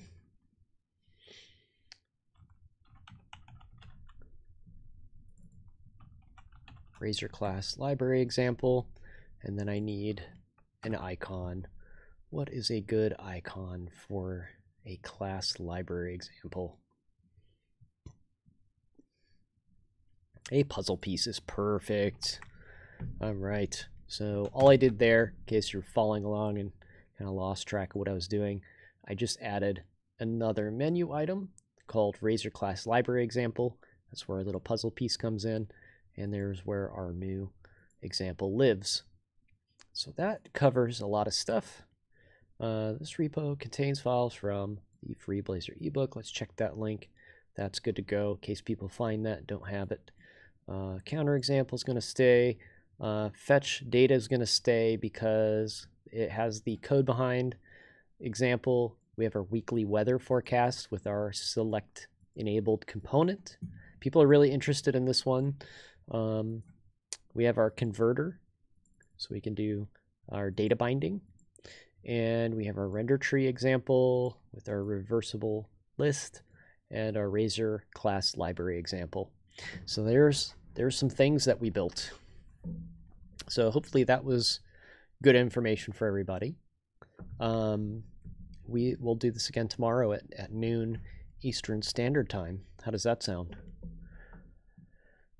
Let's get this pushed up to GitHub. Team Explorer, added CL example. And then I will go back off the air and update all of these examples to include the server side, because it's going to be a lot of copy paste from this example here. So there'll be two pretty much identical projects in the repo with server side and client side Blazor examples from the ebook, so you can see how those compare to each other. All the same pretty much for the most part, going to be identical examples, but you don't want to see me copy and paste stuff, so I will do that on my own time off the air. I've got about 15 minutes here before I really need to wrap up and go, so I'm happy to take questions. Janescu's got one already. On .NET 5 there will be less JS and more C#. That is correct. I don't know what the team has committed to, so I don't want to say anything that they haven't said in public. But yes, they are investigating more JavaScript interop capabilities that will be built in by default. If I were a betting person, my assumption would be file upload is coming, and it would handle just reading files off of disk and then supplying you with a data stream. If you want more advanced stuff and you don't want to wait for .NET 5 to roll around, we've got plenty of things in here already that can help you out. We've got our own upload component in here, so people were asking for this quite a bit. So you can select a file right off a disk. We'll grab a NuGet package. Why not? We can open that, and look, it says it's doing validation here. Only PDF or docs are allowed. Let's go find my ebook. We'll upload that. Blazor ebook. Oops. Oh, this is a different machine. I can't do it from here. There it is. There it is. Maybe I do have it. So we can upload that. We get a nice status indicator, and our book is uploaded, and we just need to give it a name and an email and all that we could submit. So those things are built into Telerik UI for Blazor, which is really cool. We have a lot of really nice stuff in there already. Curious Drive, can you please talk about how PWA functionality is wired in Blazor WebAssembly? How does it work? All right, let's see what I can tell you. I want to say that there was a better resource than myself. I'll try to do my best, but I think if you go to .NET ASP.NET Community Stand-Up, they actually demoed this, I think, last week. Or this week, was it? So check that out if you haven't watched it already of Curious Drive. I think they talk about it in here. Is this the right episode? This is not the right episode. I linked you to the wrong episode. I'm sorry. This is the right episode. You watched it. All right. So maybe they didn't cover it there. I saw these guys talk about it at the MVP Summit, and I thought they had covered it there. Let's do this. We'll do File, New, Project.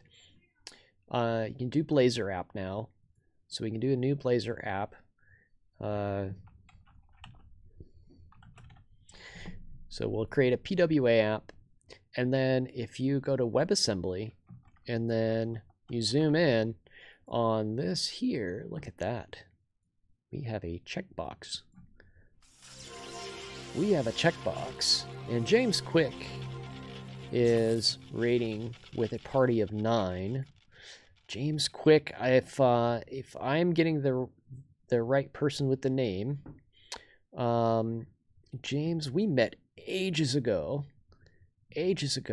when I was in, I want to say, Boston for a code camp, possibly a code camp. And this was when I first started working with Progress. So this is like 5 years ago. And I think at the time, I don't know if you're still working there, I think at the time you're working for Microsoft, if I have the right James Quick. So it's been forever since we bumped into each other. But yeah, you remember, cool. So yeah, we talked at the Boston Code Camp ages and ages ago, and just moved to New York. No longer at Microsoft, but that's you. Cool. Nice to see you again. It's a small world, my friend. So we were talking about the Blazor and progressive web apps. So in the last 2 releases, I think it was, we actually got, oh, you're doing DevRel at OAuth now. Cool. Very cool. I think I know some people there. I'm trying to remember who works there. I know a lot of folks in DevRel. I'm trying to place which ones are at OAuth, or Auth0. I'm sorry, not OAuth, Auth0. I know I've met somebody from there though. When we do binding on select element, when the value changes, HTML element actually is affected by the option element or the child. So it's going to be not at the option, it's going to be at the select level, I think, Chicken Wing.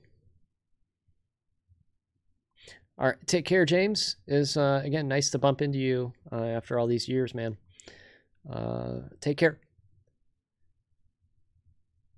So yeah, Chicken Wing, that it should be the value is set at the select element level. You can tell the option to set a value by default, I believe, but that will then change after you change the select, like you select something else. So you can set the default value there. Progressive web app. We can select that box and hit create. Don't know how well documented this process is yet. My bot is not that smart. I don't have a ton of commands yet.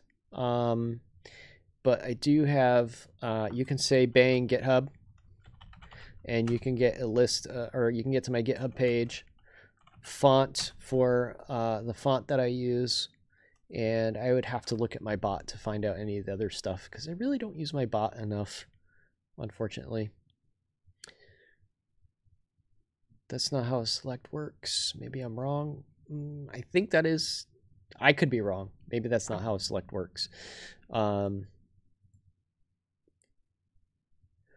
Let's see. So we do have a PWA now, and I'm trying to remember where this stuff is. Here we go. When publishing swap service worker published JS in place of service worker.js. So there's like a super annoying cache problem with PWAs, and this is a resolution for that. So you will have a hell of a time iterating your app in development mode if you have the published.js version enabled. So you want to swap those when you publish it. This is very early on. Some of this stuff may change, like may get more tooling around it and whatnot. And I don't know how well it's documented, but I haven't checked docs.microsoft.com and seen what's up there. So I know it comes with a manifest.json file, and it comes with the icons required, and it should also have so there's our manifest.json, there's our icons. I don't see, oh, there's service worker registration. So it's registering the service worker, which also should have the offline mode capabilities built in. And I don't know if that's something we would edit or not. Let's see what's in service worker. In development. Yeah, so that's our dev mode. This is where I said it creates a nightmare if you use the published version locally, because it will cache all of these resources, and it is hard to get that cache invalidated after you make changes. So that will enable the PWA though when you do publish it. And then I think there's a way to set up an install screen and stuff through this as well.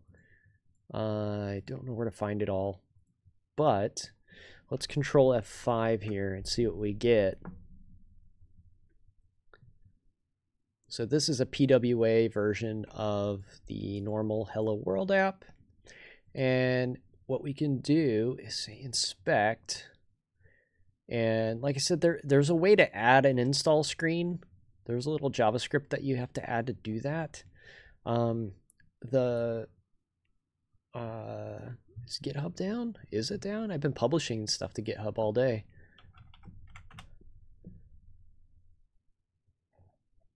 Looks like GitHub went offline. You're right, unlimited bytes. Look at that. It's just swirling like crazy there. There's a NuGet package that you can use alternative to this, and it does some other stuff for us, like creates that install dialog, but you can force it. You can force it by going to, I'm trying to remember where this is found, application, and it knows that this is a PWA. It's identified it as a PWA, and then I believe they moved it, and when I say they, I mean Chrome. There should be a thing that forces it to show an install button. Ah, there it is. That's it right there. So there's our install. Look at that. So it is set up for an install. It doesn't initialize this dialog without you physically going up to the plus button and clicking. And then you can click install. Let's do that. Now our app is running as a PWA, and it has no web browser attached to the outside, so there's no address bar. And we can expand it full screen, and it has an app icon, and it has a preview hover, and we got all that stuff for free. If we want to uninstall, we also click on this kebab icon up here, and then we hit uninstall and remove it, and then it goes bye-bye. So yeah, so GitHub is down. They ask you how you are, you just have to say that you're fine when you're not really fine, but you just can't get into it because they would never understand. They ask you. GitHub is down, folks. So all the examples I published today, you're going to have to wait to get those until GitHub comes back online. Yep. So, you know, it's been one of those type of weeks. It really has. It's weeks, years, 2020. This is 2020 in a nutshell. So, all right. Let's see here. So we have our PWA out of the box. I hope that answers your question. So it's just a matter of checking a box in the File New Project dialog. It adds the assets for us that we need. There is some more advanced things that you can do, but I'm not a PWA expert. I can't remember how to do those things off the top of my head, but you can make like install dialogues and things that make everything look nice. Can't get my app to get that installation button. So if you're trying to do, did you do it from the template, or are you trying to add PWA functionality to an app? I don't care if it's a Blazor app or not. Are you trying to add PWA functionality from scratch yourself? If you are, and I'm a betting person, I'm going to say yes, you are trying to add it yourself. There are three key things that you need. So listen up. You need, first of all, a manifest file. Second of all, you need icons. And then, so yeah, you're going to need manifest.json, you're going to need icons, and then you need the offline, or you need a service worker registered. you get those 3 things, you should be good to go. Another thing I think is required is that it is on HTTPS. So it has to be on a secured socket. So make sure it's running in secured mode. And then another thing you could try is NuGet.org. And then it's going to be, let's try Blazor PWA. Yeah. This package, it should get you, that package should get you the PWA stuff that you need. I would make sure you like save and branch your repo first, because it does modify some things in your project. If you're looking at getting your app to HTTPS, you can do that through your app settings. So I think it's going to be in properties, launch settings. And then it's going to be, you want to make sure you're on a HTTPS.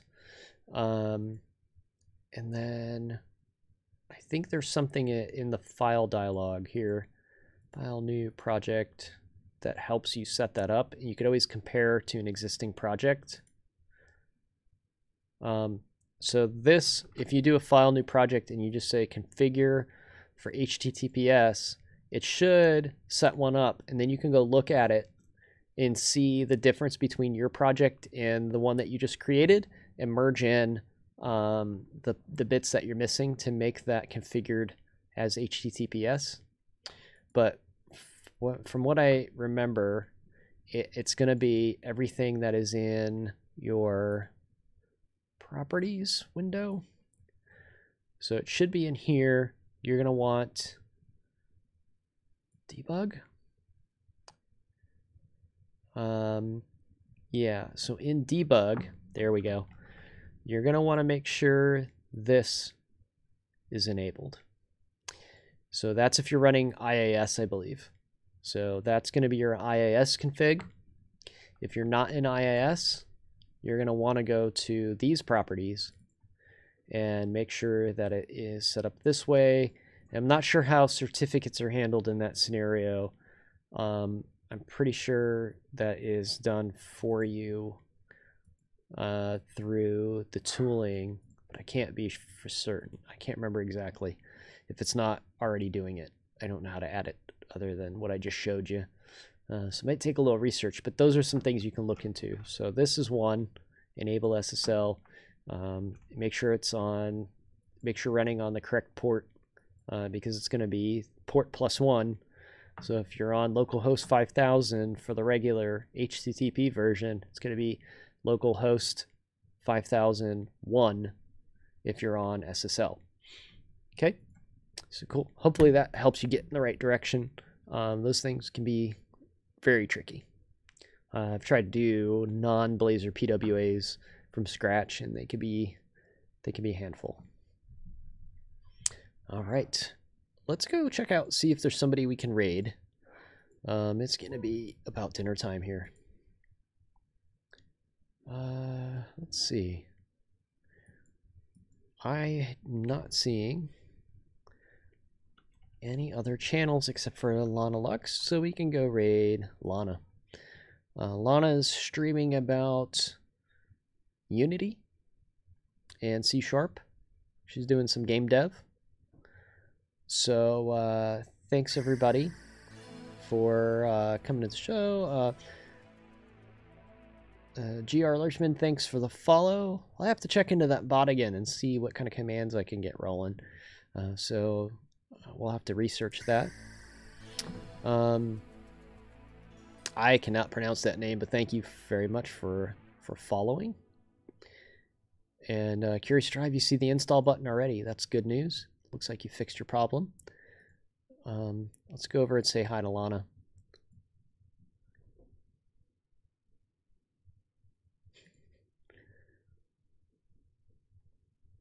Yeah, thanks S2 Broader. Go ahead and check that out, my friend. Thanks everybody. Go say hello to Lana and Give some power gloves if you got them. Take care.